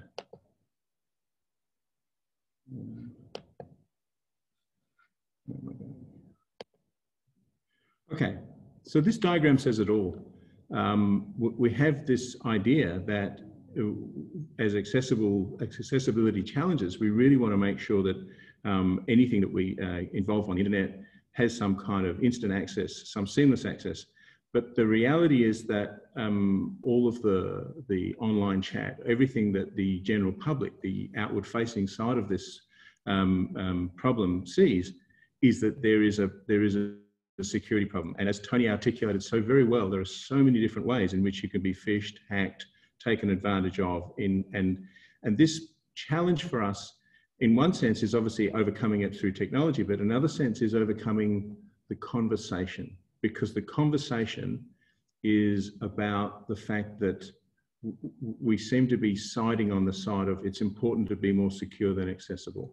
Now, when I say we, that's not we in this room on this particular conversation, but it's the wider we. It's those people such as the millions of people who are older than 65 years old in Australia, who when asked to vote, will vote for things that sound secure as opposed to accessible. Now, they'll still want accessibility, but they'll put security first. And that relates to things like access to medical data. It relates to things like the uptake in the traceability apps that have been provided for coronavirus. All of these things have challenges that relate to both security and accessibility. And the security side of this particular diagram at the moment is winning. And you might be interested in trying to bring that back, or at least perhaps trying to make both arrows point in kind of the same direction as opposed to what I'm showing you on this screen, which is in completely the opposite direction. So I specialize in the use of technology on older people because laggards, as I like to call my older friends, and I'm very close to becoming a laggard, if not already there. Laggards are the best test group ever for anything you want to test. If you want to know where all the problems are, if you want to see where all the issues are, go and talk to older people, because they experience every single problem that we ever see, and they'll experience 5 or 10 of them at one hit where we only get to see 1 or 2. So one of the challenges is about understanding where older people value things. Do they value things in terms of security? Do they value things in terms of accessibility? And which one wins when they're having a conversation? When they're having a conversation about putting their life savings at risk, which one wins? Is it security or is it access? Would they rather say, look, we'll eventually get to the bank and get some money in a week, or we need to have access to it right now? So that wider access question, and a lot of these things fine-tunes down to the accessibility part of it, is really important. The other thing is in terms of some understanding about accessibility that's workable, and by workable I mean seamlessly workable. I'm really excited about the work that Tony put up just now. I think it's fantastic. We need that right now. So I mean, don't sleep, Tony. Keep working, because because that sort of stuff, and it's great to hear it's very close to becoming part of the mainstream deployment. It's not there for the average 65 or over-year-old person in downtown Western Australia. And then the other thing is about trying to understand there's almost a question about not celebrating. We need to celebrate these accessibility victories, because there's no conversation that I hear regularly about celebrating accessibility. What I hear is a conversation where multiple companies tend to sell their products, which are basically about security rather than accessibility, or it's security using accessibility to their third-party access. And so it's accessibility for whom? Is it accessibility for the third-party companies that are going to guarantee that your financial information or your data or your social media is safe? Or is it about real, genuine, personal accessibility, the stuff that, you know, obviously with W3C people follow in a much more serious way? I want to give you a couple of examples, and I'm going to talk about capture, because I think it really helps us to understand the nature of the problem. And people like Tony say, well, we're so past capture, but the reality is that right now, on any given day, capture jumps up in many older people's screens and causes problems. And so here's a picture of a particularly old version of a capture. You might say, oh, that's old. Why are we showing that? Because they're still around, and that's a real problem. Now, obviously, for people who have partial vision impairments, and I'm partially visually impaired. I have poor eyesight, really bad, about 30% in one eye. I wear glasses, and when I look at this particular capture, I find it really difficult. So the fact that it exists as a barrier to me accessing into any particular program is a problem for me. So I'm resilient and I'm tough and I work as a lecturer, so I'll overcome this and I'll keep going till I beat it. But what does it look like when it's an older person? Now, older people don't have the same resilience. They look at these sorts of things, they go, I can't understand that. They give up very quickly, or they move to something else. Now, you might say, that's fine, why don't you go to the audio version? Well, older people who have vision impairment also have hearing impairment. They also have dexterity impairment, and so they might have arthritis or gnarly knuckles, or in the case of me, just big fat fingers. And so all of these things combine to prevent access on a simple authentication or a simple Turing test such as capture. And that's a real problem. Not to mention all of the other stuff which bots are currently doing. So bots are really actively, obviously, churning out these things. And as Tony's already articulated, they're very effective. And so these things are regular problems for us.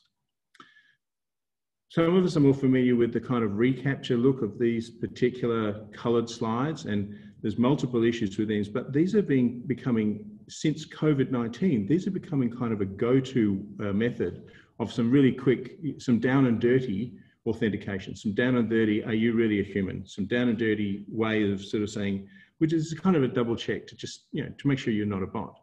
And they're so terrible because they do two really bad things. Well, actually, three things. The first thing is there's some confusion. I've got the classic one up here, which is about select all the images with an orange. The problem is that some people will interpret that, who are looking for images, as things that have the color orange, as opposed to an orange that you might eat. And so that's a real problem. But more importantly is the fact that for many, many companies who choose to use reCAPTCHA or this kind of capture device, and we're talking millions of users of this sort of thing, millions of businesses are using this, is that you can select your own level of guessability. So for example, this is a 9-square reCAPTCHA. You don't have to get all of the squares right. So in here, there's a picture of an orange in the top left-hand corner and a picture in the bottom right-hand corner. But on various companies, and I've just been doing some work on a particular company who's a well-known chain of cinemas here in Western Australia. They will allow you to join up, to sign up to their particular cinema club. And when they ask you to prove that, to go through a reCAPTCHA, they'll allow you to get 50% of your answers wrong 3 times in a row. Because reCAPTCHAs are just simply about saying, are you partially human? Do you sometimes get things right? Because that's a human quality, right? And so what we see is it's an attempt by companies who think that these kind of authentication or Turing tests are effectively too hard to make it so easy that it can be easy and you can get things wrong and still get through. So that's a problem, because it's presenting the idea to people that security is, oh, I can do this. I should follow this because it's easy. right? It doesn't actually make you any more secure. In fact, what it means is that you've joined on you've passed through a reCAPTCHA, but so have thousands of bots, because a botnet can make just as many informed guesses. If it knows to look for these kinds of things where access is granted to an information database based on you simply proving that you get things 50% of the time right, well, that's a bot that's going to be flooding your system. And that's exactly what's happened with this particular cinema company in Western Australia, that they've been inundated with effectively, they've just been completely monged by a set of botnets, and that's a problem. So this issue of older people is really important, and I would, in terms of trying to turn this around, if there's a victory in sight for the W3C community in a broader, wider sense, and I mean a victory about how do you take the challenge of the security versus the accessibility, then it should be celebrated in the older space. It's about the sort of stuff that Tony was talking about earlier about access, and it's about making that access seamless so that it's not about having to put in, I mean, one of the things that's happened since coronavirus has come along is more than ever, we are reliant on our mobile phones to have, on any given day, dozens of times where we get a text message or some kind of authentication that asks us to revalidate that we are who we are. And the mobile phone has become our central point of proof, if you like, that we are who we are. But at what cost? Well, the cost to older people is simply disengaging from the online community. The cost for older people, and I've only just been starting to do the coronavirus studies, but so far with 12,000 older people, overwhelmingly around about 85% simply disconnect when they get asked to have to acknowledge something through a text message or through something like that. Now that's a large number of people who are isolated, who are living in country areas or are living remotely. And remember, remote in 2020 is I'm living at home, so that's remote as well. And so these are a large number of people who are making huge disengagements. That's a real problem. So rock on to something that's a little bit easier than that, because that's not the way we want to go with. The other stuff which I really want to talk about is this notion that because of this poor accessibility, we've got older people who are making some really, really poor choices in regards to financial services, online banking, and those sorts of things.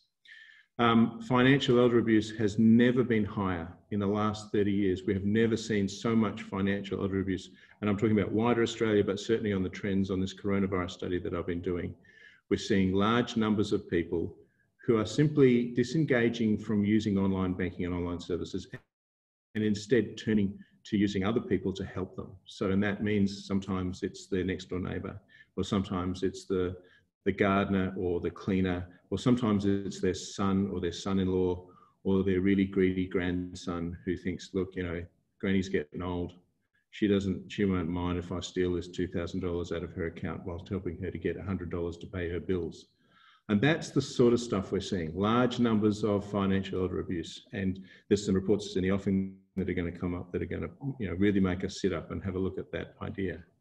So the general problem that we've got is that security is winning the war in terms of either turning people off using technology, in the case of older people, or it's making things harder you have to try harder to prove yourself to gain access in the first place. And so that's an accessibility issue in the wider sense.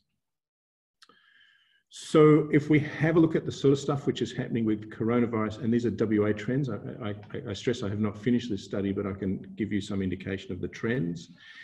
There's an increased reliance on online systems that the user is uncomfortable with, and that can be medical health data updates.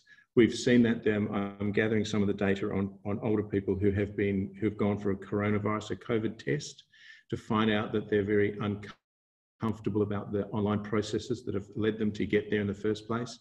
Simply people wanting to have a visit with their local GP and having to do an online access to gain access to get an appointment in the first place, that are causing people to say, well, I want to go to the doctor. This is another reason to stay home.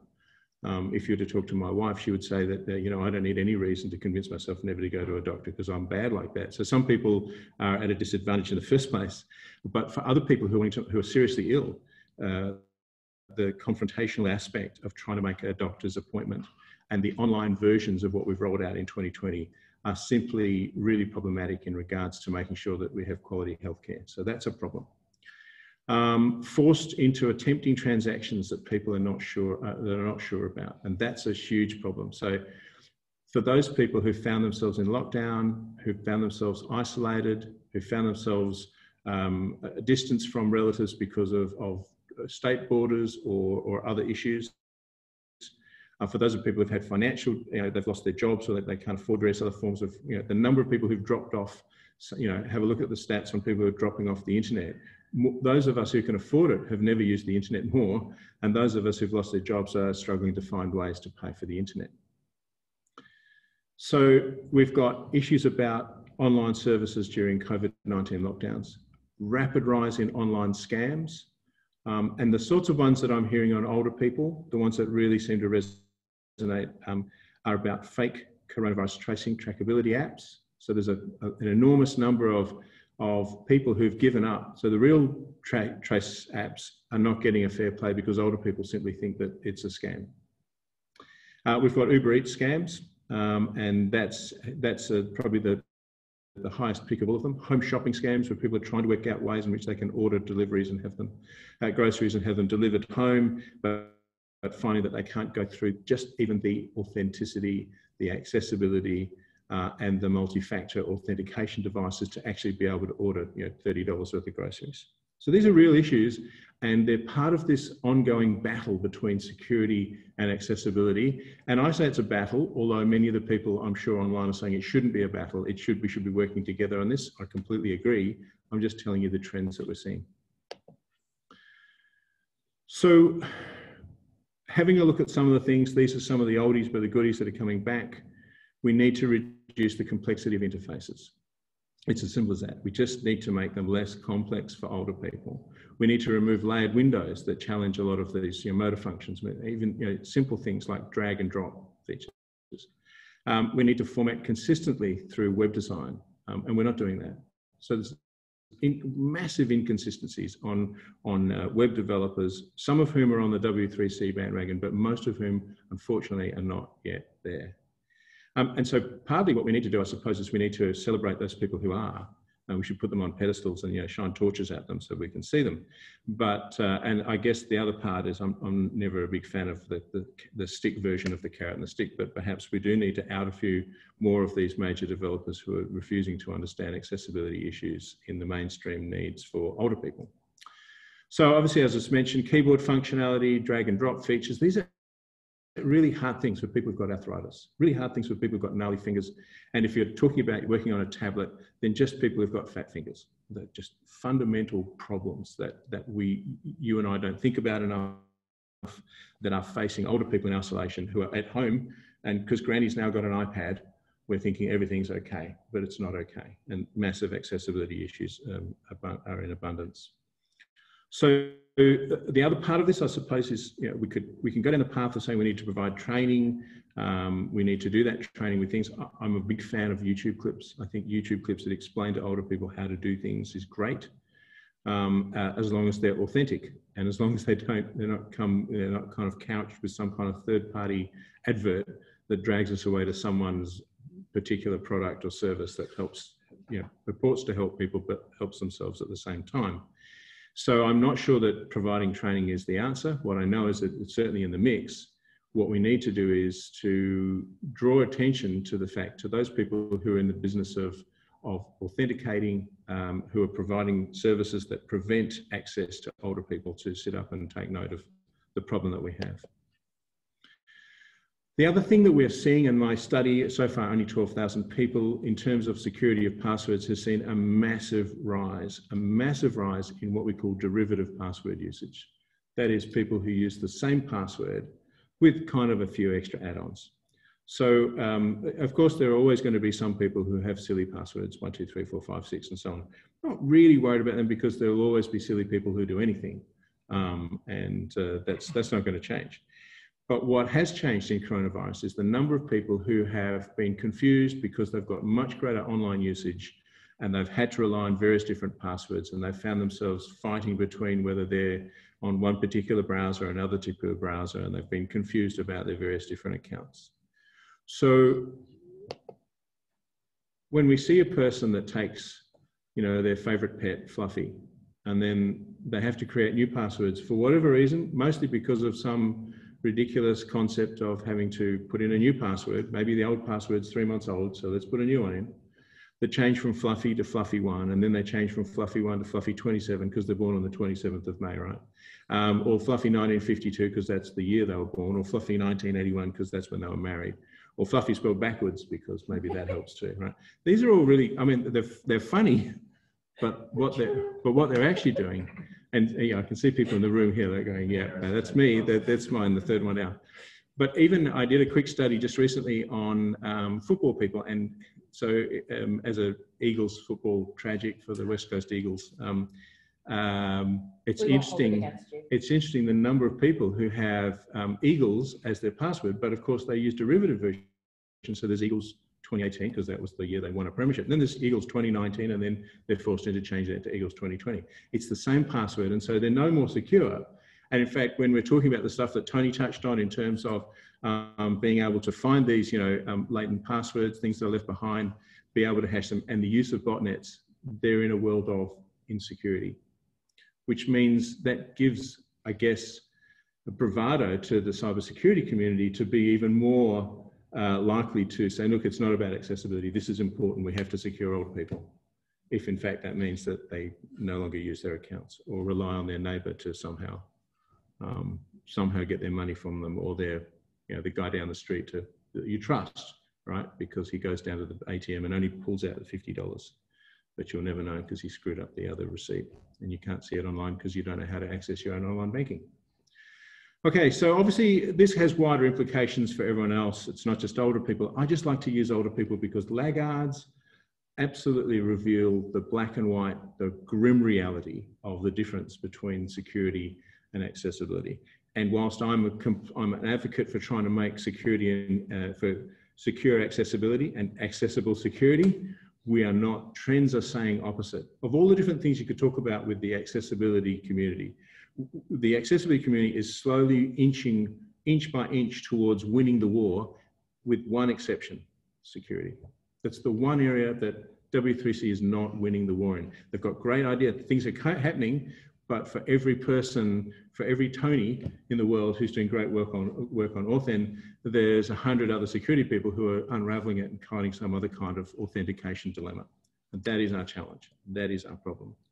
The other thing that all of this is built on is not so much accessibility and security, but it's just simply built on trust. And people are making very human decisions, particularly with coronavirus, about the fact that if they don't trust a system, if they had a bad experience once, or maybe they talk to a friend who had a bad experience, then they're not going to trust it as well. And so at the heart and soul of the solution for this security and accessibility nexus is the notion of things that we can always trust, not sometimes trust or it once worked or whatever, but a situation where trust never leaves the page. And that is the real challenge for the W3C community, in my opinion. So obviously, we can go human on this. We can get people to do things like using, you know, their brain is the best possible place to store things. I'm not a big advocate of trying to get people to store their information on other people's computers, because when we're talking about older people, that has problems with trust. And unfortunately, we're still trying to come to grips with, you know, cloud storage on a lot of free things, which is really, you know, when we're talking about that, we've got to face up to the grim realities that cloud sometimes is sophisticated, but for many of the people, things that older people do with cloud is just a dingy shed somewhere in a third world country. And so cloud is not great. And you might say, well, how about you use your brain to remember your password rather than putting it into an app, right? Recent stuff with, you know, obviously with different apps that allow you to collate all of your passwords and stuff like that have been highlighted by a recent purchase of a very big passkeep device where the Hells Angels bikie gang bought it out. Why would a bikie gang buy an app that stores passwords? You have to ask yourself that question. And do you now trust any of the apps that you have? I mean, I know that, so to some extent, is it security and trust about the system? Is it security about the people, the ownership, the intention? Is it security about the fact that it's your information on someone else's machine or someone else's cloud or both. So how do we convince people? I mean, I've got some pretty fluffy stuff here, so I'll just quickly go through this. But the first is that you can't afford to ignore people with accessibility needs. And I'm preaching the converted, except to say that the current security trends is ignoring people with accessibility needs. Overarchingly, overwhelmingly, it's doing that. The second is that accessibility is not an add-on. You can't just throw it in on the end of a website. You can't just say, oh, let's put some accessibility stuff in here and just make it happen. That the development world needs to understand that accessibility is the first thing on the list, not the last thing. It's the first thing, the second thing, the third thing, and it's at every stage of development, because we're not doing that.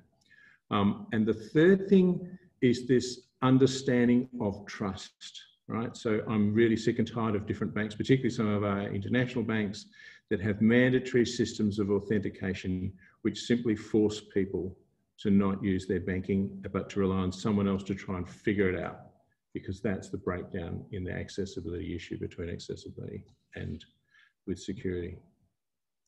So pretty much, I mean, I'm saying like this is an advert for W3C, but the problem I'm trying to put forward today is that whilst the people who are online now are already on side, we are not doing enough in terms of celebrating our victories and in calling out those people who are not part of the solution, but are actually part of the problem. And that's the cybersecurity community, of which I put my hand up and say I'm one of them. And I'll end there with just the notion that, you know, it's having started a particular trend trial looking at older people in Western Australia, I thought I would find a few problems, but I'm completely flabbergasted at the sheer volume of older people who've disengaged from online usage. And their issues are in relation to complete distrust of an online health data system, their complete distrust of online banking, and their complete distrust of social media. And in these parts, the security part of that diagram I showed you is winning the war. And they're not just winning it by, you know, by 1 or 2%. They're so far ahead. It's shocking and shamelessly awkward to even make the words come out of my mouth. And I'll finish there. Thanks. Thank you, David. I think there was a question that popped up, so we'll just stop sharing screen. And all right. So there's a question there from David for you.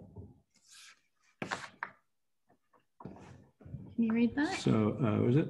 As part of the study, have you factored in the age of technology being used by older people? Yeah, okay, so yeah, have we factored in the age of technology? So the study we're looking at looks at all people's technology, so it does. So we record particularly mobile devices, any technology that's used in isolation. A great majority of that technology is in the case of tablets and mobile phones. It's not an iPhone 11. It's not a 2020 version of an Android phone. It's usually something much older. So that is an issue. But I think we should accept that that's going to be the case. Older people are not made of money, and they're certainly not in a position to spend large amounts of money this year on technology. So yes, that's absolutely a problem. Compatibility is an issue in terms of online usage. What I'm seeing in the study so far is loads of older people who've been set up with a desktop computer, but maybe their sons or daughters or their family are not around to visit so much because of coronavirus. And so they're just simply not using. Use of the on-home computer or laptop computers has dropped right off. A lot of it is coming back to mobile phones, and mobile phone usage is really being sort of shrunk down to just, I'll just have phone calls with my family because I don't trust all the online apps. Sorry to say. All right, so I would like to have, yeah, it sounds like Tony would like to have you come and have a chat to the WebAuth working group. So we'll put you in touch, Tony, for sure. Have you found that older people understand the implication of weak passwords? So that's a really good question about whether older people understand weak passwords. I think they understand that it's important to have a strong password, but they don't understand what a strong password is. I had an older person who came up and said, "I've got this fantastic password. You'll never guess it. I've been using it for 7 years." So there's the problem. He's been using it for 7 years. And of course, the sorts of stuff he's been using it for is to support his photos in the cloud or his Google or whatever it is, all these different stored things. And you know, the most vulnerable part about a password is having one that's 7 years old. And he couldn't understand, because he came to see me about a particular problem that he'd had, and he actually lost a bit of money in his superannuation account. It was a couple $100,000, and he had to sell his house, and stuff went south for him. And it all really came back to the fact that he had a 7-year-old password. So your question about, do people understand the implication of weak passwords? Yes, they do, but their perception of what a weak password is that it's like it's 1, 2, 3, 4, 5, 6, not some incredibly complex thing that he had that he never changed for 7 years because it was so awesome he couldn't possibly want to change it. That's the problem. And again, with all of the various different ways in which botnets can grab information, remnant data left on systems, remnant data left in clouds, all the different password authentication systems, botnets, and everything else, you need to change your password. If you're using passwords, and obviously we'd love to move away from that, but if you are using passwords, you do need to change passwords regularly, and not to something that's just, you know, fluffy cat 1, fluffy cat 11 or whatever. So yeah. I've got another question. So a little more on that. What would be the most effective way to secure passwords for older people? So again, we go back to human qualities because, and with the exception of dementia and Alzheimer's patients, and I have a special category for them because one of my areas of gerontology is in security and online security for dementia patients. So we'll put that aside for the moment. But for the great majority of older people, simply the best way that they can stay secure is by using a passphrase rather than a password. So a passphrase is something which is a human quality, and people can remember that much, much easier. So they can carve it up, and they can take phrases which are meaningful to them. I mean, I have one that I use, a particular one, which is bye-bye Rosie, off you go, Birmingham via Great Western. Now, most of you wouldn't know what that means. For those of you who are from the UK, that sounds like a train route, but it's not. That doesn't make any sense. Simply, it's the first letter of each word of the resistor color code. So if I look at the so for those of you who are, you know, the resistor color code is black, brown, red, orange, yellow, green, something violet, grey, white, and so I remember it as bye Rosie, black, brown, red, off you go, orange, yellow, green, Birmingham via Great Western, blue, violet, grey, white. So that's my incredibly complex, and yet to me that phrase bye Rosie, off you go, Birmingham via Great Western, I've had for 30 years. So if you're an older person, don't pick that one. I've just told you I'll go and change my passwords since I finish this. But pick a passphrase that makes something sense to you. And if you're religious, jump into the Bible and find a phrase and carve it up into 6 passwords. And that way you can just remember the one phrase for a couple of years. And, you know, when you've done one for 3 months, jump into another one and another one. I make a point of it, and I tell to older people is every 3 months, just change all your passwords. Change them all to the same thing, but just have it for 3 months and then get rid of it. Much better that you regularly change your passwords than that you simply are left with 20 different passwords or 10 different passwords that you can't remember. Because that behavior is what absolutely leads people to starting to think about derivative passwords. So I can remember Eagles. So I go Eagles 1, Eagles 2, and whatever. And so it goes there. My personal one, you know, Carlton 16 flags. And this is the problem, okay? Everyone's got a particular password, a word that sticks in their head. And even though we don't want to admit it online or anything, we actually, all of us have a go-to password that when we have to log into some silly app or something that requires some kind of password authentication, we have a go-to word or phrase, which is our throwaway password. And they are actually really dangerous, because if you're a botnet and you start to work, oh, that's, you know, what was that one? Carlton 16 Carlton 16 flag. Okay, so if that's I'd like to say one, that louder for the Eagles supporters.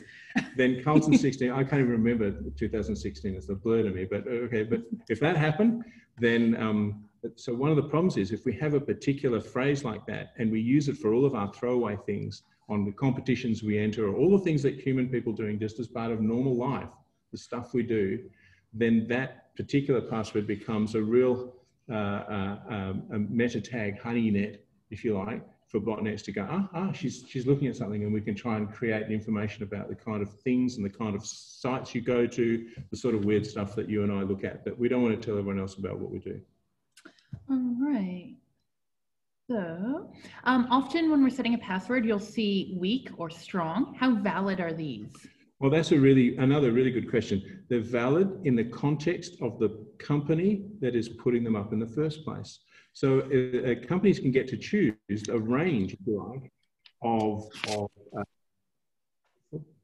a range of strength between these things. So, for example, someone can make a set of passwords, and their version of weak can be super, super, super weak. Or in the case of this university, at ECU, we could have a set that starts at the mid-range and says, we're going to assume most people are coming with some quite clear understandings about things, and they can be start quite hard up to really, really, really hard. And so it's a range of that. So there's no telling when you look at things, but I can assure you when you can type in, duck1, that sounds pretty weak, right? But if you have to go to a number of additional characters, if you have to use these different kind of capital and so on, I guess it forces you into thinking things.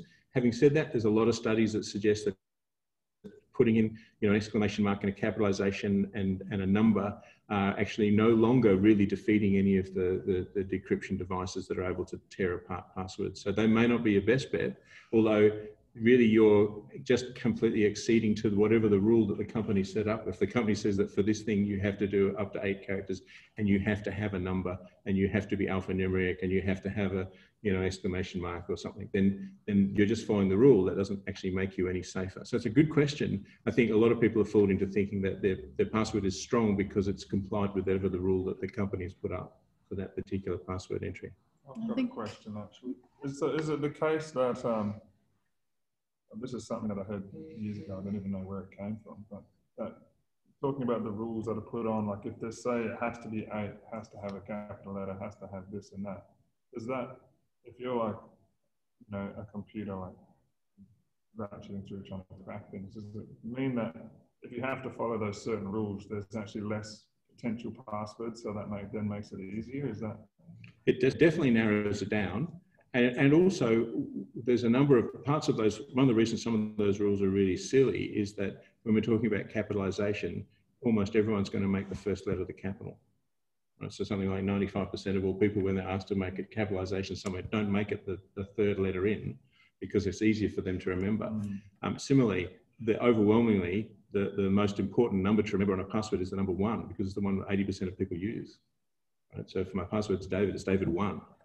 Okay, and then if I have to change it, it might be David 0 or David 2 or David 11, or it's going to be my birthday. So it's going to be, David 27 or David 1952, or there's going to be some number of significance. I can remember doing one of these guess your password competitions with people. We were just doing some brute force guessing, and it happened to have at the time, the police commissioner, and he was so busy, you'll never guess my password. It was just his police number, right? It was on his epaulette.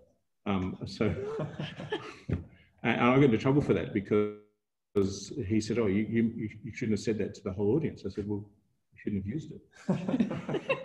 So I think that's the problem. Is we can lull ourselves into a false sense of security about that. So is it then the case that so if human predictability comes into play, are we better off using something that randomly generates?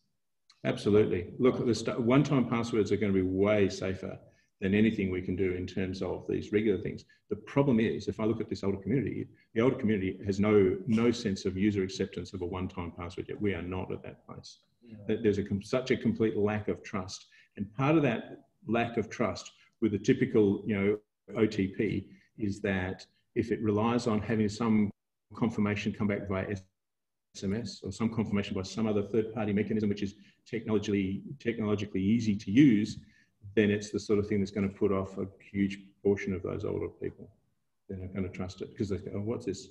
I might add, we've seen an enormous spike in SMS messages that have scams built into the pop-up component of an SMS. That is a 2020 trend, which we didn't have last year.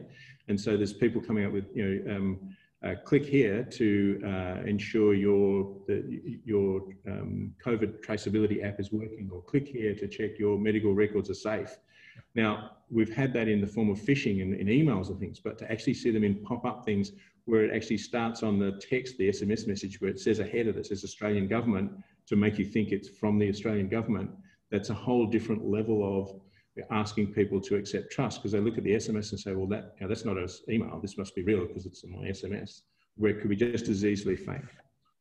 Like the SMS system in Australia, that when you look for there's no verification of, numbers. Very, very, absolutely, very easy for me to send you a message and make you think that I'm your mother-in-law ringing you, or the tax department, or as was in fact a case reported on the 6PR radio last week. The local cleaner from 6PR was rung by a number from the Subiaco police station, which the guys verified was from the police station, but of course the caller had been able to spoof the number and create the impression of trust. I actually had a text message from the ATO, the Australian Tax Office, and I called the ATO and they said, we have no record of contacting you. So really interesting. And it would be interesting, Simon, from a state government, we have someone from state government here, and from a state government view, we now have things like, at a federal level, MyGov services, which are all relying when you sign in on that second authentication using your mobile phone. How the older generation, given we manage all of our government services now almost entirely online through MyGov services, how they find that balance, because that would be really, I find it frustrating. I can only imagine being 30 years older than I am now, trying to organize that. Yeah, and unfortunately, from a digital perspective, we need to build into our operating models the notion that there will always be the need face-to-face, but you can't solve every problem by going digital. And that's at the federal level, that's at the state level. We just know that we need to cater for that, because the solution hasn't been,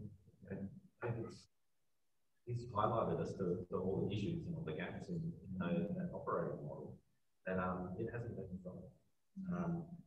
I mean, as an example, running WA Gov, we collected feedback on the website, and we deliberately chose for accessibility not to use reCAPTCHA. Matt, we need to repeat that, because sorry. Maybe come over to the mic and repeat that. Come over to the mic. Get Simon to come close to the mic. So quite rightly saying, can you repeat the live question? So jump in and. Yeah, so just coming back to deliberate choices that we've made at the state government level with operating WA Gov. So with the feedback mechanism that we run on the website, we, for accessibility choices, deliberately did not use reCAPTCHA. Now, from a bot perspective, we were getting 90% of the feedback received on the site was spam. And so that meant internally, we actually had to trawl through all of this rubbish to actually to find genuine feedback that we were receiving from the public. Now, internally, we're not resourced to do that.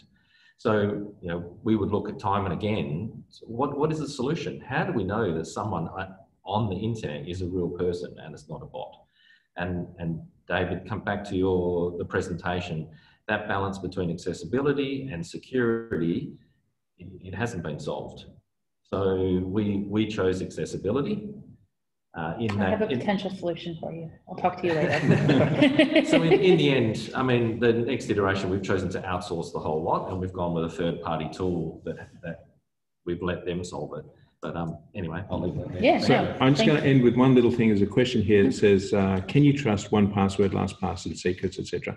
And my answer is a blunt. Better off your information in your head than your information on someone else's machine, or even on your machine, but with someone else's access to it. Always better trust your own brain. All right. I'm going to cut it off there. Really good conversation, though, and fabulously entertaining. I'm so fat. I heard a version of this talk last year, and obviously before coronavirus, and it's equally fascinating the second time around. So thank you, David. And if you want to get in touch with any of our speakers, please let me know, and I will share details so you can get in touch with them and ask them more questions about the work they're doing. So last but not least is Vivienne Conway. So Vivienne is the director of WebKey IT, former W3C evangelist, and of course, The best boss in the world. Am I laying it on too thick? I am, aren't I? You know, gotta keep trying.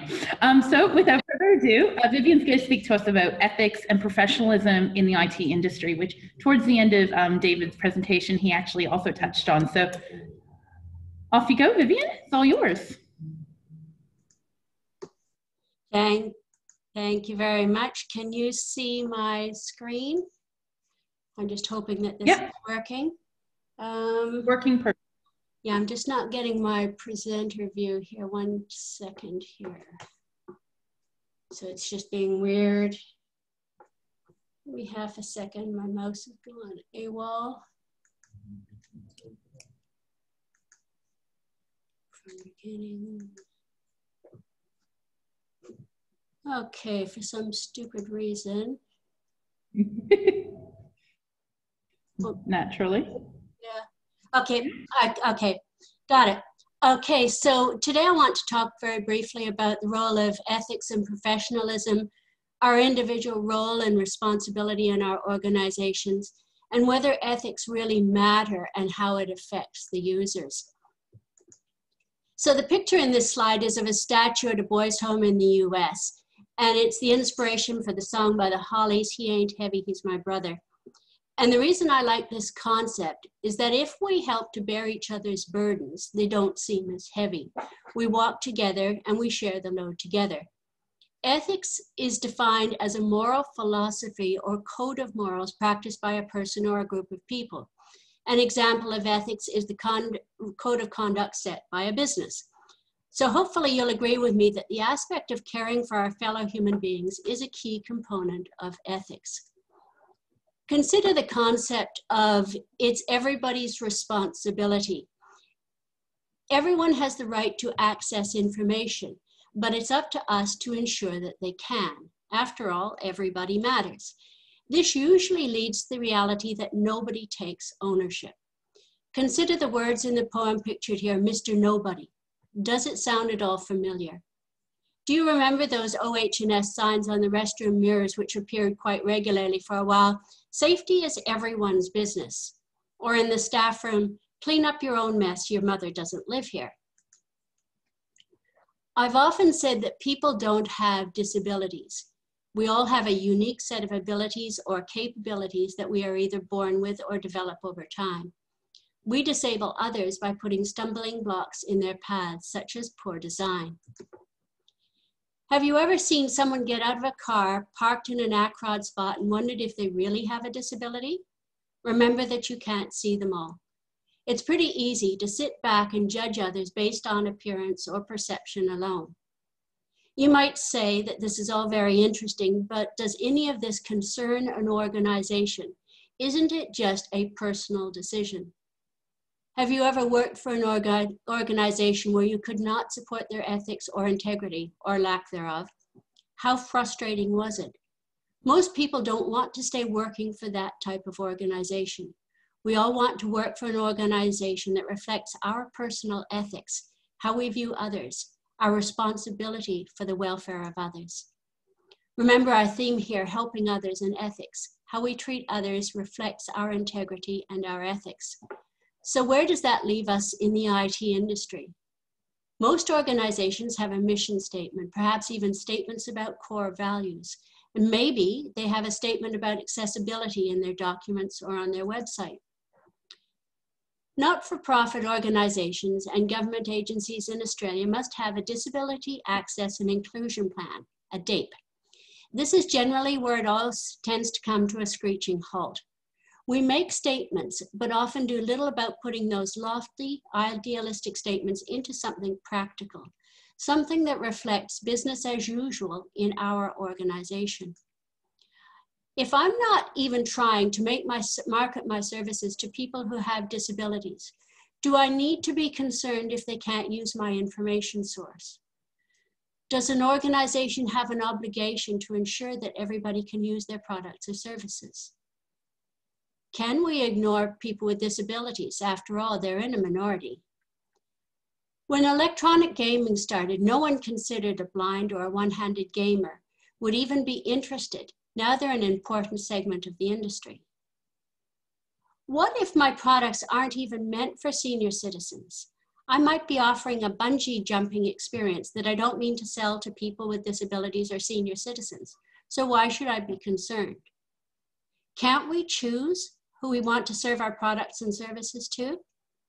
The answer is not in who you think might want to buy your services, but in the fact that you're placing public information in an advertisement format, such as a website, and you don't have the right to exclude people with disabilities. Perhaps my 94-year-old mother wants to buy that bungee jumping experience for her grandson, or even herself. She has the right to purchase this and has the right to have the material presented in such a way that she can use it.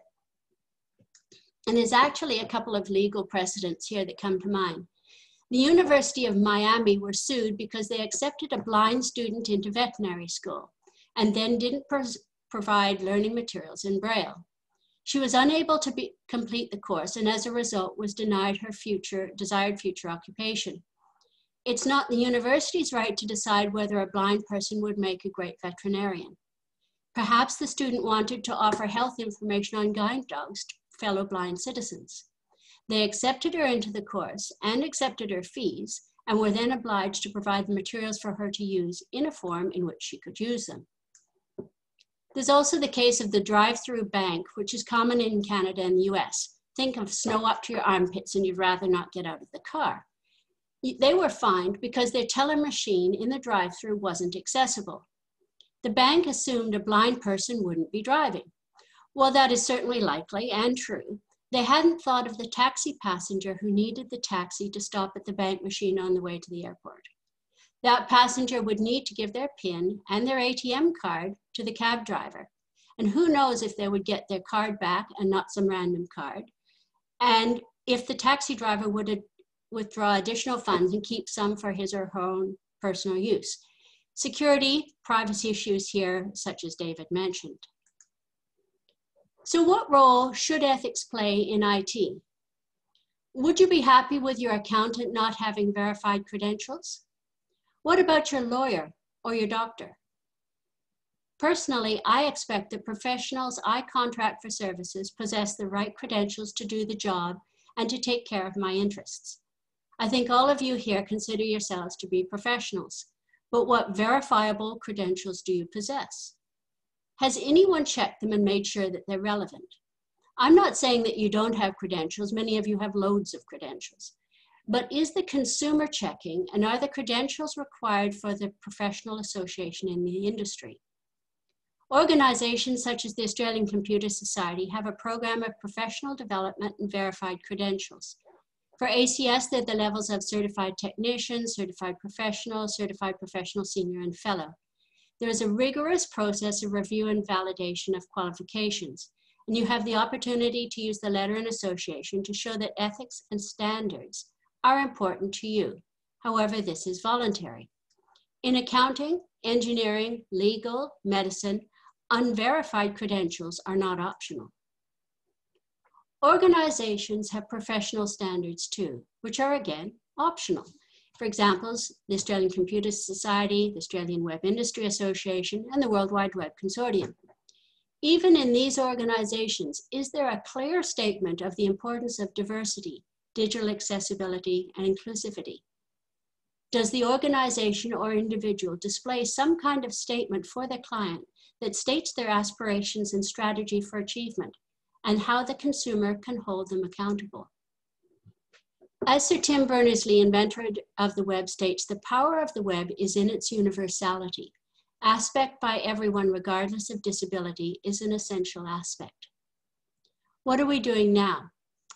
Every now and again I manage, not surprising to some people, to make myself a little unpopular by stating that we need to look for certification and validation of credentials for those offering services affecting information access for users. After all, a pharmacist must have credentials to even sell us a prescription written by our doctor, because he also provides us advice about how that medicine is used and its possible interactions. IT practitioners provide advice and services, but it seems anyone can offer any service they like, and there's no professional education required along the way. Did you know that there is no Australian-based accreditation for an accessibility professional? Anyone can state that's what they are, and no one can check because there's no definition and no standard. How can we do better? My personal views. Ensure that we're keeping up our professional development. Ensure that we're part of a certification scheme and have our credentials verified. Understand the rules and the regulations. Think of the policeman who stops you for driving at 100 kilometers an hour in a 60-kilometer zone. Would he accept your excuse that you didn't know the speed limit? If you're driving the car, you are responsible to know the rules. The same should apply in our industry. If we're offering services, we should know, respect, and use the rules. Ensure that your organization has clearly stated ethical goals, mission statements, and preferably joins professional organization to promote better standards. Educate users on their rights to ask the difficult questions and how to make a complaint. Everyone has a right to access information. For example, does your website have a contact number or email for people who are experiencing difficulty using it? Most importantly, we can ensure that we're providing services that are accessible by as many users as possible in the best way possible, using the best products possible. Know your user and then your potential user, and even those who you don't anticipate right now would be your user. People don't have disabilities. We all have a unique set of abilities and capabilities that we either are born with or develop over time. We disable others by putting stumbling blocks in their paths, such as poor design. We can do so much better. For me and for WebKey, the issue is not about disability. It's about accessibility. Accessibility matters. Ethics matter. Together, let's unlock the web. Thank you. Thank you, Vivienne. Are there any questions here in the room for Vivienne? No, no questions. Any questions online on Zoom? I'm not supposed to make it so easy for her. I don't mind. Fine then, make it easy for her. All right, look, I'm just gonna do a couple of closing remarks. First, I'd like to take a moment and say thank you to all of our guest speakers and our host today, which was ECU, in this beautiful room, which looks like, those of you who can't see it, it looks like a UN board table. It's just incredibly intimidating, and I'm enjoying sitting at the head of it, I'm not gonna lie. Thank you to everyone for coming along and supporting this new chapter and the incredible work that W3C is doing and this journey that we're taking here in the Western region. And while I have your attention, I'd like to mention the upcoming W3C technical plenary meetings in October. Unfortunately, it's not particularly time zone friendly for us Aussies, but if you would like to be invited to observe, get in touch with me and we can make that opportunity happen. It's a really good opportunity and to see the inner workings of W3C working groups and to have an idea of what they do at W3C. I'd also like to make a special mention, and because accessibility is my space, I'm going to mention it, is that the W3C edX course on accessibility looks to be ending this month. So get in while you can. It's a fantastic introductory course. And if you haven't taken it, I suggest you do it. It's really, really good. Finally, over the coming months, I'm going to be reaching out to you and anyone who will have a listen for what kind of events you want to see out of this chapter office, what resources, ideas you have. I'm teeing up right now a virtual event soon with our sister chapter on the East Coast. And hopefully I'll have some information about that really soon, but it may be, it's likely to be geared towards W3C members, and there's a few in the room today, so I'll probably be getting in touch with you very soon about this and getting your ideas about what it looks like going forward. If you're not already on the chapter's mailing list and you'd like to be, so that's for events, any news, we're looking at developing a newsletter, please drop me a line and we'll sort you out and get you on there. And I think that's it for me today. Look, thank you everyone. Please stay safe. It's a unnerving world out there right now. And yeah, thank you for attending. Thanks, Amanda. Thanks, guys. Thank you. Appreciate it. Bye. Thanks, Amanda. Bye-bye. All right. Thank you, Amanda. See you. Thanks, Kyle. Thanks, Amanda. It was wonderful. Thank you very much. Thanks, Natalie.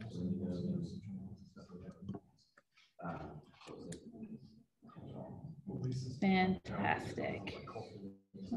I missed a lot, but pretty good. Thank you for what I did see. Good luck. We recorded it, Liddy, so I'll send it around. Oh, fantastic. Because I couldn't do the early part, but it's really fun. It takes me back to think of how much work has gone into getting to this point. Good on you guys. All right. Thanks, everyone. I'm going to close the room now. Thank you so much for joining us.